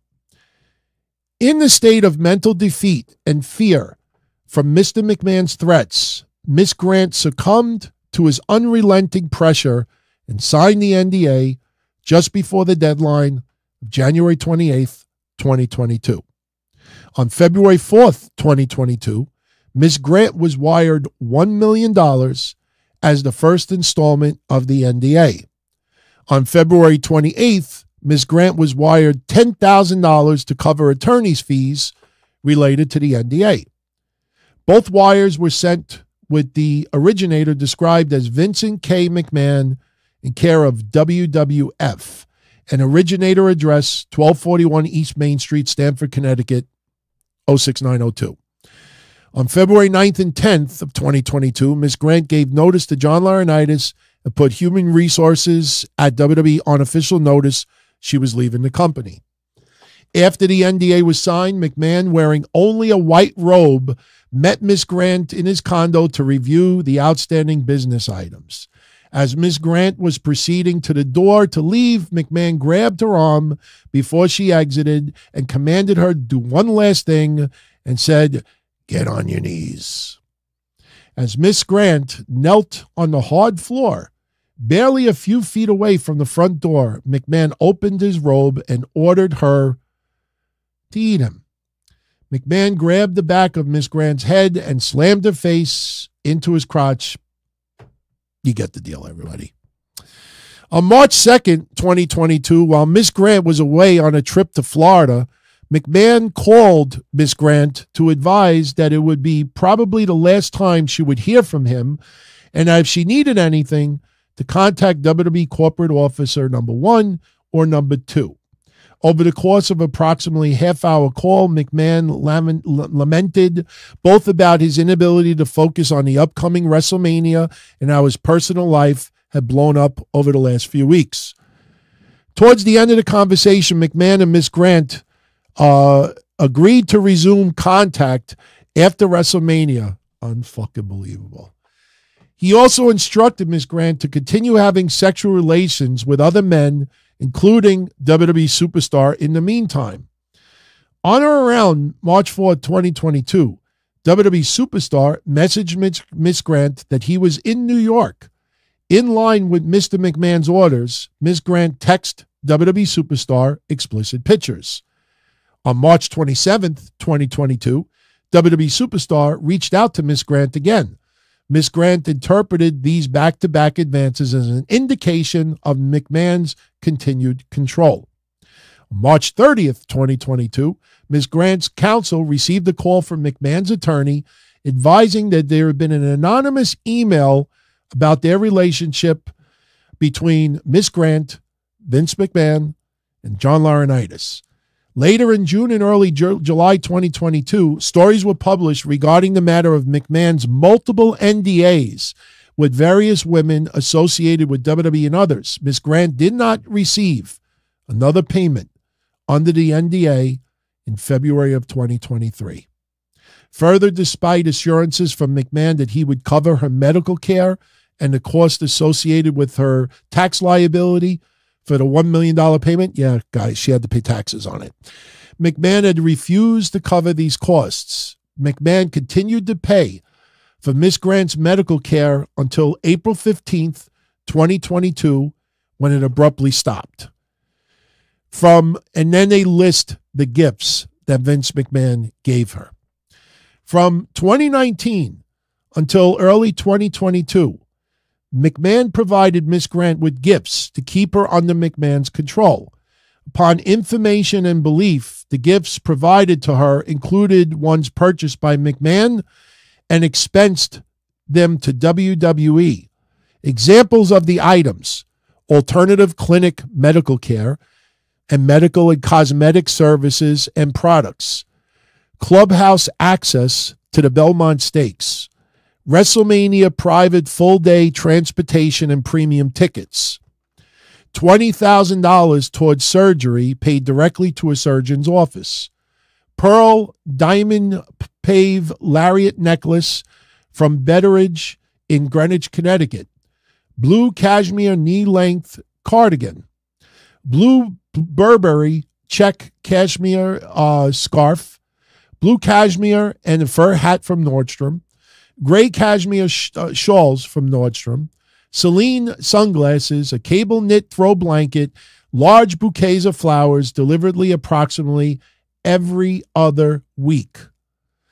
2022 BMW 430 XL, $5,000 gift certificate for Lanphier Spa, 2 private chef-catered dinners in McMahon's condo, gold and diamond paved paperclip necklace from Betteridge in Greenwich, Connecticut, $15,000 in Bloomingdale gift cards, food assortment displays and antique tea ceremony set from Saudi Arabia, and large bouquets of flowers delivered approximately every other week. They're outlining the years, 2019, 2020, and 2021. So just to finish this up, they feel the NDA violates the Speaks Out Act and is unenforceable. The NDA is also void and unenforceable because the confidentiality term, a core term, is overly broad in this on its face. As written, it would prevent Ms. Grant from saying anything to anyone about WWE or her employment there, which of course she would need to do to apply for a job, let alone exposing McMahon and others sexual assaults and abuse from Ms. Grant. The NDAs that McMahon has used to silence other women may be equally unenforceable if the same language was used.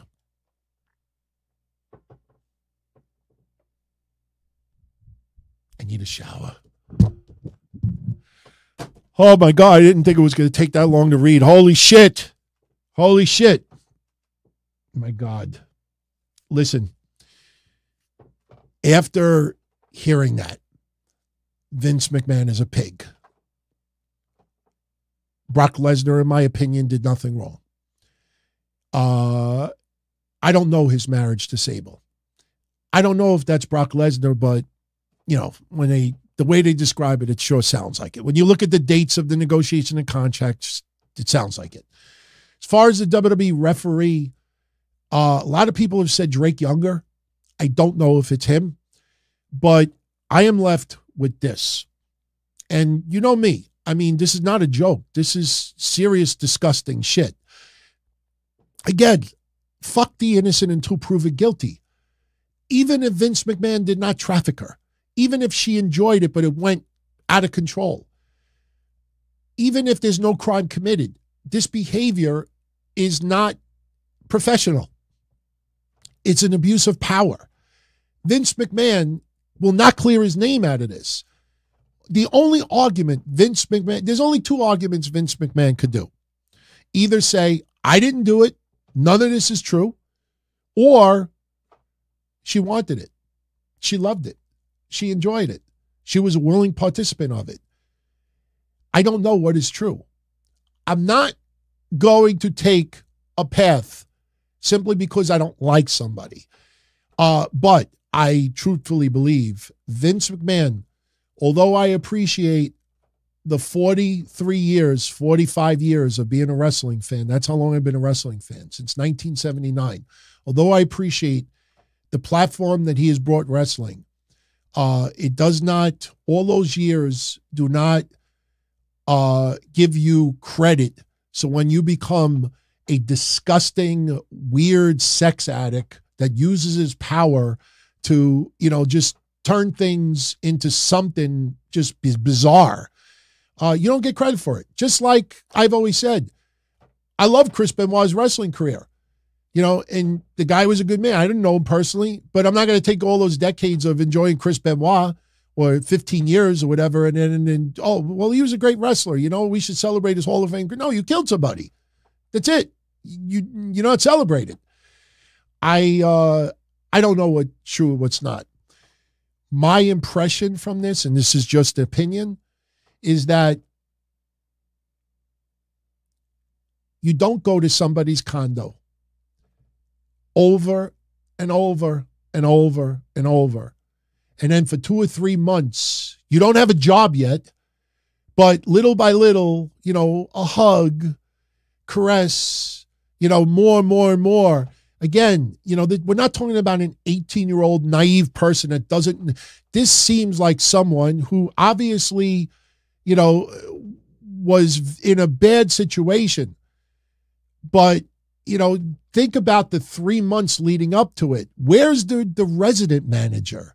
Where's the best friends? Where's the Google search? Vince, you know, I know what you did in the past, and I'm telling you, I'm not going to be part of that. Sorry. You know, you want me to work for you? I'll go to WWE offices. You know, goes to condo. You know, it just, you know, at some point you got to say to yourself, you know, I don't know how much she was a willing participant. It sure feels like that she definitely was willingly in the beginning, and then it got obviously way out of control. And she was in a, listen, I can only imagine the pressure of being threatened to have your life ruined by a billionaire if you dare go public. Very courageous to file this lawsuit. But what disturbs me is, why do you give the physical therapist a pass? Why do you not out the celebrity doctor so other people don't get deceived? Prevent someone else from going what you went through. How do you not mention them? That's why, you know, if someone does something to you, you don't accuse them or not accuse them based on if you have text messages or not. You hear what just imagine now. Now you see the IWC, how they've reacted to this. They insist on Triple H's job, many of them. They insist on Brock Lesnar's job, but yet none of them say, how is this therapist not in this lawsuit? How is this doctor not outed? How is employee number one, employee number two? How come the referees are anonymous in this? If somebody did something and it's horrible and it's, you know, possibly illegal, how you not drag them into, how do you not mention a name? Why would you blacken out the name? In fear of a lawsuit? They took advantage of you. They abused you. In fear of a lawsuit? To me, this sounds like, let's only sue the people that we have the strongest case against. In my opinion, let's sue the people that we have the strongest case against. The other people that hurt you, we don't have proof. So we'll just leave them out of it. And meanwhile, those people could be doing shit to other people out there, could be abusing other people out there, could be having all this unlawful practice, and they get a pass simply because you can't sue them. That's the problem that I have on that side of it. Vince will never be brought back to WWE unless he's on his deathbed and people just realize, you know, this is not, you know, you're just incapacitated. But again, there is things about this lawsuit. And plus, you got the NDA. You got $1 million given to you. You give your notice and you go back to the fucking condo and you have sexual relations again? Am I missing something here?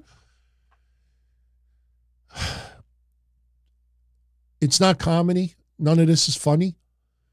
Naming dildos after WWE wrestlers is just weird.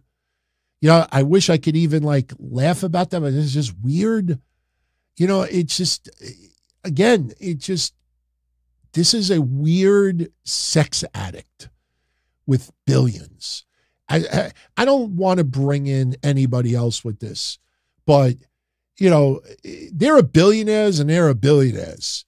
You know, if Tony Khan wants to just piss away tens of millions of dollars because he loves wrestling and wants to pay, not make a profit about it, we enjoy it. All right, that's his right with his money. You know, at least he's not abusing or his power. You know, he might be irresponsible and you might be immature, but he does not abuse his power. You know, this is just, you know, again, you know what the funny thing is? And we'll start bringing this home because, my God, we end up going 3 hours. Hey, we're going to stop doing Saturdays on a regular basis. We might as well go out in style, right? But you know what's interesting? I bet you, and I have a couple of friends in the adult film industry I became friendly with over the years.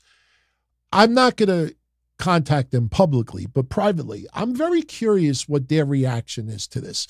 Not the woman herself. The treatment of her sounds awful.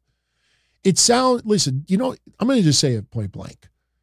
I think this was a naive girl who was definitely sexually curious. We see low-budget movies where you see women go to a party with billionaires. You'll see a 70 or an 80-year-old, hey, I'll hit him. I'll hit that, you know, if I could get some stuff out. And I'm not saying that was her, but my point is this. You know, I could see that there's some sexual curiosity here and liked it, but then it got to a level that it just, I think Vince, you know, you have fantasies. Some of you might have a fantasy to want to have a threesome. Some of you might have a fantasy that you want to, you know, have sex in a park. Some of you might have a fantasy that, whatever it is, I don't care. Unfortunately, some people out there have some wild, perverse, dominating, you know, just flat out weird fantasies. And what comes off of Vince McMahon, and it's funny because when you go back to the Blackheart Sports Entertainment Hotline that I used to do with Matt Zombie and Brian Damage more than 20 years ago, we used to talk about Vince McMahon, you know, in storylines, making out in front of his wife, you know, Eric Bischoff like hitting on Linda. Listen, it's storyline, but I always used to say at that time, I said, you know, there's something about that family that it's almost like a perversion that I almost think like Linda McMahon liked seeing her husband making out with Trish. Yeah, I don't know if any of you go back to my hotline days, but back then, you know, a lot of people used to be like, you know, to put this is not just about a greedy Mr. McMahon in 2001. The bathroom shower scene with Tori Wilson and Stacy Keibler and the Trish Stratus, it felt like, nah, this is not a storyline about an older billionaire trying to take control. It felt like kind of like a fantasy. It always did. Did I ever think it would get to this? Let alone, let's be honest, my dad is 74. No, 75. He just turned 75, January 6th.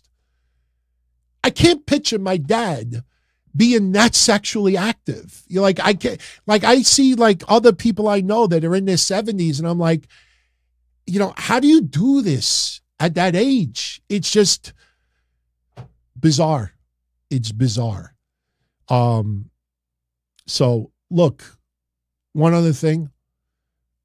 The people out there calling for Triple H's head, take note that Triple H is not mentioned in this at all. Take note it's not even hinted that Triple H was in this at all. Remember, Triple H had heart surgery and was out for almost a year. Take note that they are very explicit as to who knew the relationship. I'm sure there was some people there that, you know, kind of had their, you know, their thoughts like, I think they're going together. I think there's something going on. But the idea that people are trying to portray, this is the popular thing on social media the last 12 hours. They knew. Yeah, that'll get you 1,000 likes. But you're just as naive and ignorant and dopey as someone else that says some of the most dumbest things out there. You know, you don't know. You don't know exactly who knew what. Did we know for a long time that Vince McMahon was a pig? Sure. We didn't know that it would be on this level, but the idea that everybody thinks that everybody in the WWE offices knew that it got to that level, it's crazy. I saw wrestling news sites today reporting WWE employees very close to Vince McMahon may be fired. Go look around. Go Google it. There's about 50 wrestling news sites today reporting that. No, you know what the title is? They want employees that were close to Vince McMahon to be fired. That's what it is. That's not news. That's their hopes. That's their hopes. We don't know. But it's going to be really interesting what Vince McMahon's response to this is. If this shit gets settled out of court, honestly, if I'm JANEL GRANT and I'm JANEL GRANT's lawyers, you do not settle. She will go down in infamy as that one person that, sure, instead of calling the cops, she called a lawyer. Let's be honest. But she could go down as that one person that said, no, I was manipulated in the NDA. I'm not going to be manipulated. I'm not going to be silenced this time around. If she settles out of court and this gets dismissed, to me, I think this was someone who was scorned, who was mistreated, and it went to a level that I don't think anybody would have ever envisioned, including her. But in the end, money mattered. Because if money did not matter, all of those disgusting, disturbing people that were in the three ways with you, that hurt you, that injured you physically and mentally, maybe you can't sue them. Maybe you can't file criminal charges against them, but you sure as hell could warn someone else out there who may be getting abused as we speak, and do not, unfortunately, have a billionaire employer that they could go after. So I want to see where this goes. I want to see what Vince McMahon's response to this is. And man, if those other names get mentioned, boy, is it going to be wild. It's going to be wild. So, all right. Before we get out of here, I want to get into this week in ratings. Thank you very much, Charlie Weiss, from the Last Belt Loop. DT, I used to watch you years ago. You're a good guy, always keeping it real. Keep up the success. Thank you, my friend. Thank you for the 5 spot. I appreciate the kind words. I try to keep it real. Believe me, there are going to be some people that are going to hear my opinions on it and get very, very angry. You know, I'm just trying to be fair across the line. Vince is done, and I don't want to see him back. He's disgusting, and he took advantage of his power. But I will say that, remember, this NDA was signed in early 2022. When that anonymous email started floating around, 3 board of directors members in WWE were let go by Vince. Makes you wonder if they started finding out things and Vince tried to silence them by letting them go. Do they end up filing a lawsuit against Vince? I don't know. I'm not a lawyer. Couldn't answer that. But thank you, Charlie. Thank you, Charlie. All right. Wrestling ratings. Let's get into them. Very quickly. I got to plug it one more time. 2 days. Monday night, Kevin and I return. Don, Tony, and Kevin Castle show every Monday night, 11:15 p.m. on our Discord channel. We did the Discord on Tuesday, and it went fairly smooth. Just if we do audio sound bites in the future, I got to figure out a different way of sharing them live on the shows, but dtkcdiscord.com. If you're not signed up yet, do so. That's the only way you could tune in live. So let's get into ratings. Now, as I said earlier, Impact Wrestling, the 18th, their first TNA Impact under the TNA banner did 121,000 viewers, which is up. We'll get into this past Thursdays in a moment. SmackDown, Friday the 19th of January, did 2,408,000 viewers, up slightly from the week prior, 2,384,000. The Fatal 4-Way contract signing, where Roman refused to come out at the beginning of the show. Paul Heyman had that little interaction with Randy in the ring, and AJ and LA Knight went at it. That did 2,709,000. The low point of SmackDown was the women's tag team title match and the post-match angle. This was where the Kabuki Warriors confronted Kaden Carter and Katana Chance. Yeah, Katana Chance and Kaden Carter, they fought Unholy Union. I said earlier that they only defended the belt once against Piper Niven and Chelsea Green. But yeah, the Unholy Union, they defended as well. That was the low point, along with Cross's response to Bobby Lashley that did 2,277,000. The positive from that SmackDown, the Fatal 4-Way contract signing broke 2.7 million viewers, which is very, very rare these days. Even Roman sometimes doesn't get that.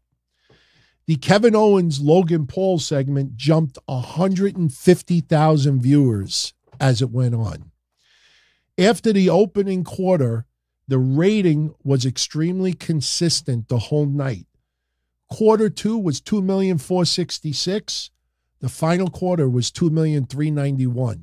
So they maintained most of their viewers after the opening.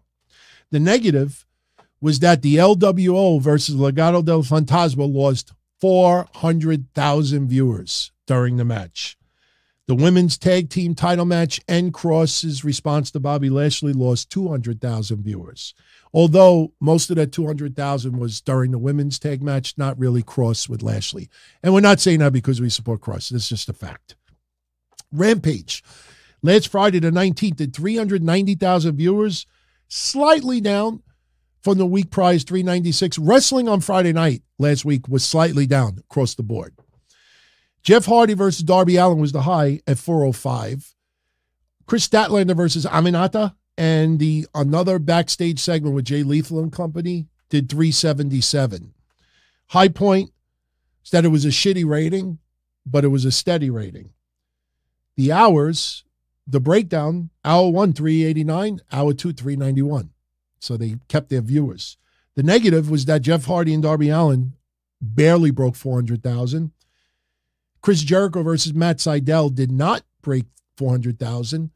And once again, Jay Lethal, Jeff Jarrett and company are the lowest rating of the night.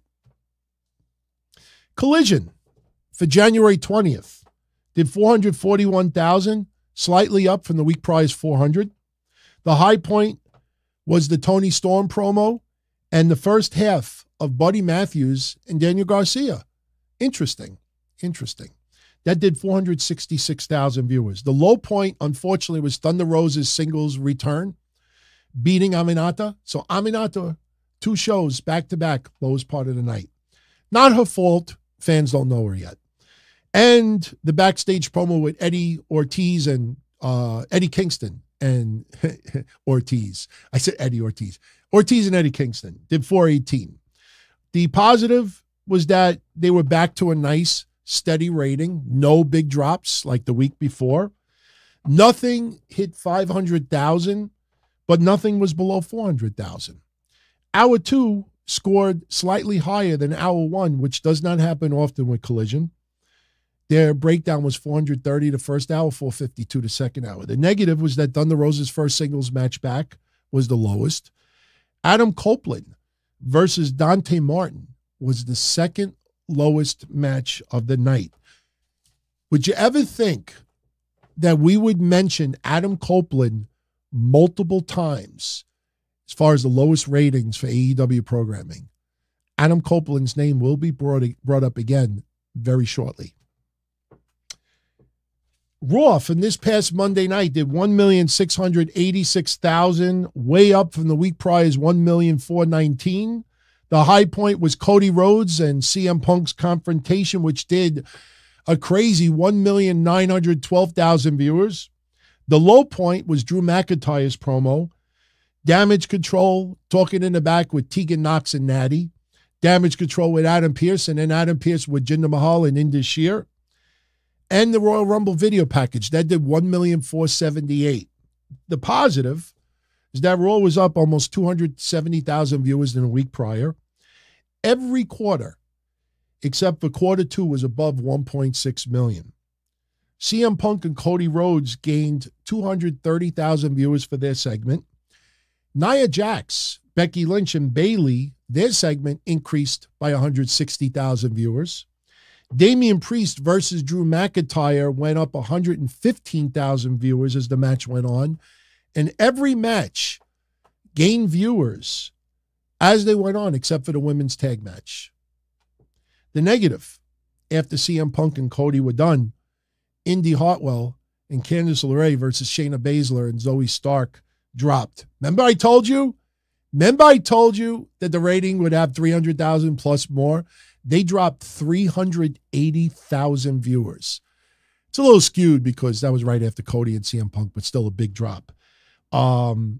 Unfortunately, one half of Chad Gable versus Ivar's match lost 180,000 viewers, although it gained back almost half their viewers as the match went on. The Miz versus Dominic Mysterio, and get this, The Miz versus Dominic Mysterio, Nia Jax, Bayley, and Becky Lynch's segments drew higher than Seth Rollins' announcement about his injury. Pretty interesting, I think. All right. NXT for this past Tuesday. 642,000 viewers, slightly down, well, more than slightly down from the week prior, 683. The high point was the second half of Braun Breaker and Baron Corbin versus Nathan Frazier and Axiom, along with that segment, seeing William Regal make a cameo with Ava Raine. That, along with Trick Williams and Ilya with that backstage segment, did 701,000 viewers. The low point, unfortunately, Roxanne Perez, Lara Vacaria, then Tatum Paxley's interfraction. Fans were not buying it. It was all the way down to 549,000. The high point was that Dragon Lee versus Scripps. Go figure. Dragon Lee versus Scripps gained 50,000 viewers as the match went on. Now, I know that may not sound like a lot, but again, NXT did 642. You multiply that by 4, and that's a good SmackDown rating. So you multiply that increase by 4, you would say Scripps versus Dragon Lee went up almost 200,000. That just give you an idea. Also, Baron Corbin and Braun Breaker's match gained 40,000 viewers as the match went on. The negative was that 14-minute overrun with Tatum Paxley, Lara Vaquera, and Roxanne Perez, it lost 40,000 viewers off the main event. Lexis King versus Trey Bearhill lost 70,000 viewers. Blair Davenport versus Carmen Petrovic lost 65,000 viewers. And the main event and the overrun did not break 600,000. Dynamite from January 24th did 837,000 viewers, down from the week prior's 891. The high point was the opener, Big Bang lead-in, obviously, but there is a little asterisk to that, and it's a good one. Samoa Joe and Hook's recap, and then the first half of Penta versus Hangman Page, which did 1,068,000. Hour 2, though, was over 900,000 still. Quarter 2 was over 900,000 still, and quarter 3 slightly broke 900,000. So even though you always get that big bang lead-in, they still kept a good part of their audience. So the low point for Dynamite was Adam Copeland versus Minoru Suzuki. The final 15 minutes of Dynamite did 727,000 viewers, and if you want to include the overrun, because they did an overrun, it got worse. The overrun went down to 704. Now, you notice the Big Bang lead-in and an extra 5 minutes are designed to try to get the overall Dynamite viewership number up, even if it's a little. How many of you out there, like me, if you're trying to lose weight, you go on the scale and you're down a pound, but you feel better that if you take your socks and your pants off, you're like, hey, I'm down 2 pounds.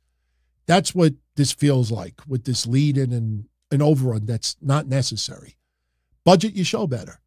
You know, trying to add a couple of points. The positive for Dynamite, for some reason, which baffles me, Wardlow versus Trent. Maybe it was because of the Undisputed Kingdoms promo. That broke 900,000 viewers. I think it did 905. Hour 1 for Dynamite was really good in the rating. Hour 1 did 929,000 viewers. Unfortunately, Hour 2 tanked. Hour 2 dropped all the way down to 752. The negative is that from the beginning of Dynamite to the end, every quarter went down. Every quarter. Their quarters were 1,066,000, 907, 902, 840, 793, 755, 730, 727, and even that 5-minute overrun went down to 704. The second half of Penta versus Hangman Page lost 100,000 viewers. Deonna Purrazzo and Toni Storm's confrontation lost 60,000 viewers. Jeff Hardy versus Swerve Strickland lost 45,000 viewers. And Adam Copeland versus Minoru Suzuki sucked in the ratings. No question about it. In Impact Wrestling from 2 nights ago, the 25th of January, 102,000 viewers, down from the week prior's 121. So this is the last visual we will ever see of Vince McMahon related to WWE and TKO. Earlier last week, when Dwayne Johnson was added to the board of directors, and in a matter of days, this would all come crumbling down for Vince McMahon. You know, I'll say one thing in closing about Vince. I don't know how you feel about this. Something that I've thought about. I can't help but to think to myself, being a billionaire, being close to 80, he was close to retirement. I wonder if he looks back, especially at the last 4 years, and I wonder if he says to himself, it was worth every damn minute of it. You know what I mean? Like, don't you think in a sick, perverted way, like he knew that his days in WWE were numbered? He knew that the only way he could return is if he pulls a power play, that I think, you know what? Fuck it. I'm 80. I'm a billionaire. You know, I've gotten all these women to sign NDAs. I've lived my life. If I'm going to go out, I'm going to go out blowing my... Doesn't it feel that way? Like he had to have known. You know, like you feel like the excitement. That's what happens, unfortunately, with people that are adrenaline junkies. You know, you start off, oh, mom and dad are upstairs. Oh, we sneak, and you have fun, and it's exciting. And then the excitement, it's not exciting anymore. So you want to do something else exciting, and that's not exciting anymore. So now you want to do this exciting, and then it goes here. And then it gets to a point where it gets bizarre. That's what it kind of feels like here. So, but, all right. We did 3 hours, 15 minutes. So to be continued as far as Saturdays go. So let me remind everyone that tomorrow we will do the sit down. It'll be live at 8:05 p.m. That'll be the 28th of January. Then after tomorrow, we're going to test the sit down Friday nights at 10, right after SmackDown. That's what everybody voted as the majority. But I will tell you this up front. If the turnout on Fridays is not strong, there's no reason for me to stay up to 3, 4 in the morning on a Friday night for the sit down if people are going to tune into other people's SmackDown recaps. The sit down on Fridays is not a SmackDown recap. We could comment about SmackDown, but the sit down is, you know, interactive, talking about topics. If the turnout for the first 2 weeks are light, it's going to go back to Sundays at 8, or maybe it goes to Saturdays at noon like we're doing now. I don't know. We'll see, but that's the plan. Saturdays with the Don Tony Show are going to go away for a little while because Kevin and I are returning this Monday, and a lot of the news will be discussed on Mondays. Now, because I did this today, do not expect this dive on Monday. On Monday, Kevin and I, when it comes to Vince McMahon, all we're going to do is give our take of what we think happened, the Brock Lesnar stuff, where this goes from here, and that's it. If you want reference points, you could come back to this episode and check it out here. But the Vince talk on Monday will be this much of the whole show. We have a lot of topics we're going to get into. And tomorrow, during the day, I'm going to check out Chris Van Vliet's interview with Velveteen Dream. I got to see what that's all about because you know my views about what happened many years ago. So we'll talk about that and a lot of other things. But yeah, join me tomorrow night at 8 if you're interested. And I'm sure we'll comment a little bit about the Royal Rumble. You know, Kevin and I are going to talk about the Rumble on Monday too. If you're a Patreon member or a channel member, good luck with the contest. We'll see what happens tonight. Enjoy the Royal Rumble, my friends. I think it's going to be a banger. And let's see what kind of surprises we get. Let's see if we get the returns that everybody is talking about and see who ends up winning. You know, it seems like a very predictable event, but at the same time, there's so much unknown because WWE, the last year and a half, especially, their writing has gone up a notch. You look at the bloodline, you look at a lot of the stories, they've definitely, how many times before a year and a half ago, did you ever see that Martin Scorsese thumbnail that says cinema? You rarely ever saw that posted when it comes to WWE. Over the last year and a half, they've done a lot better with their stories. So it makes me think that tonight cannot be simple. Tonight will be somewhat predictable, but I think at the same time, it's going to be complicated. So I think that's the only way that they go. But I thank you all, as always, for the support. Much love, and I hope to catch you all again tomorrow, and especially Monday, the return, full time. The Don Tony and Kevin Castle Show. Be well, everybody. As far back as I can remember, I always wanted to be a podcaster. For me to live any other way was nuts. To me, those goody-good people who worked shitty jobs for bum paychecks and took the subway to work every day and worried about their bills were dead. I mean, they were suckers. They had no balls. If I wanted something, I just took it. I ran everything. I paid the bills. I paid the hosts. I even paid the masked maniac. Everybody had their hands out. Everything was for the taking. We always called each other good fellas. You would always hear from somebody. You're gonna like Don Tony. He's alright. He's a good fella.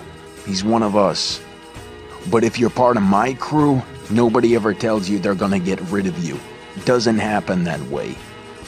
There weren't any arguments or curses like in the movies. See, your haters come with smiles. They come as your friends, the people who've claimed they care the most for your life.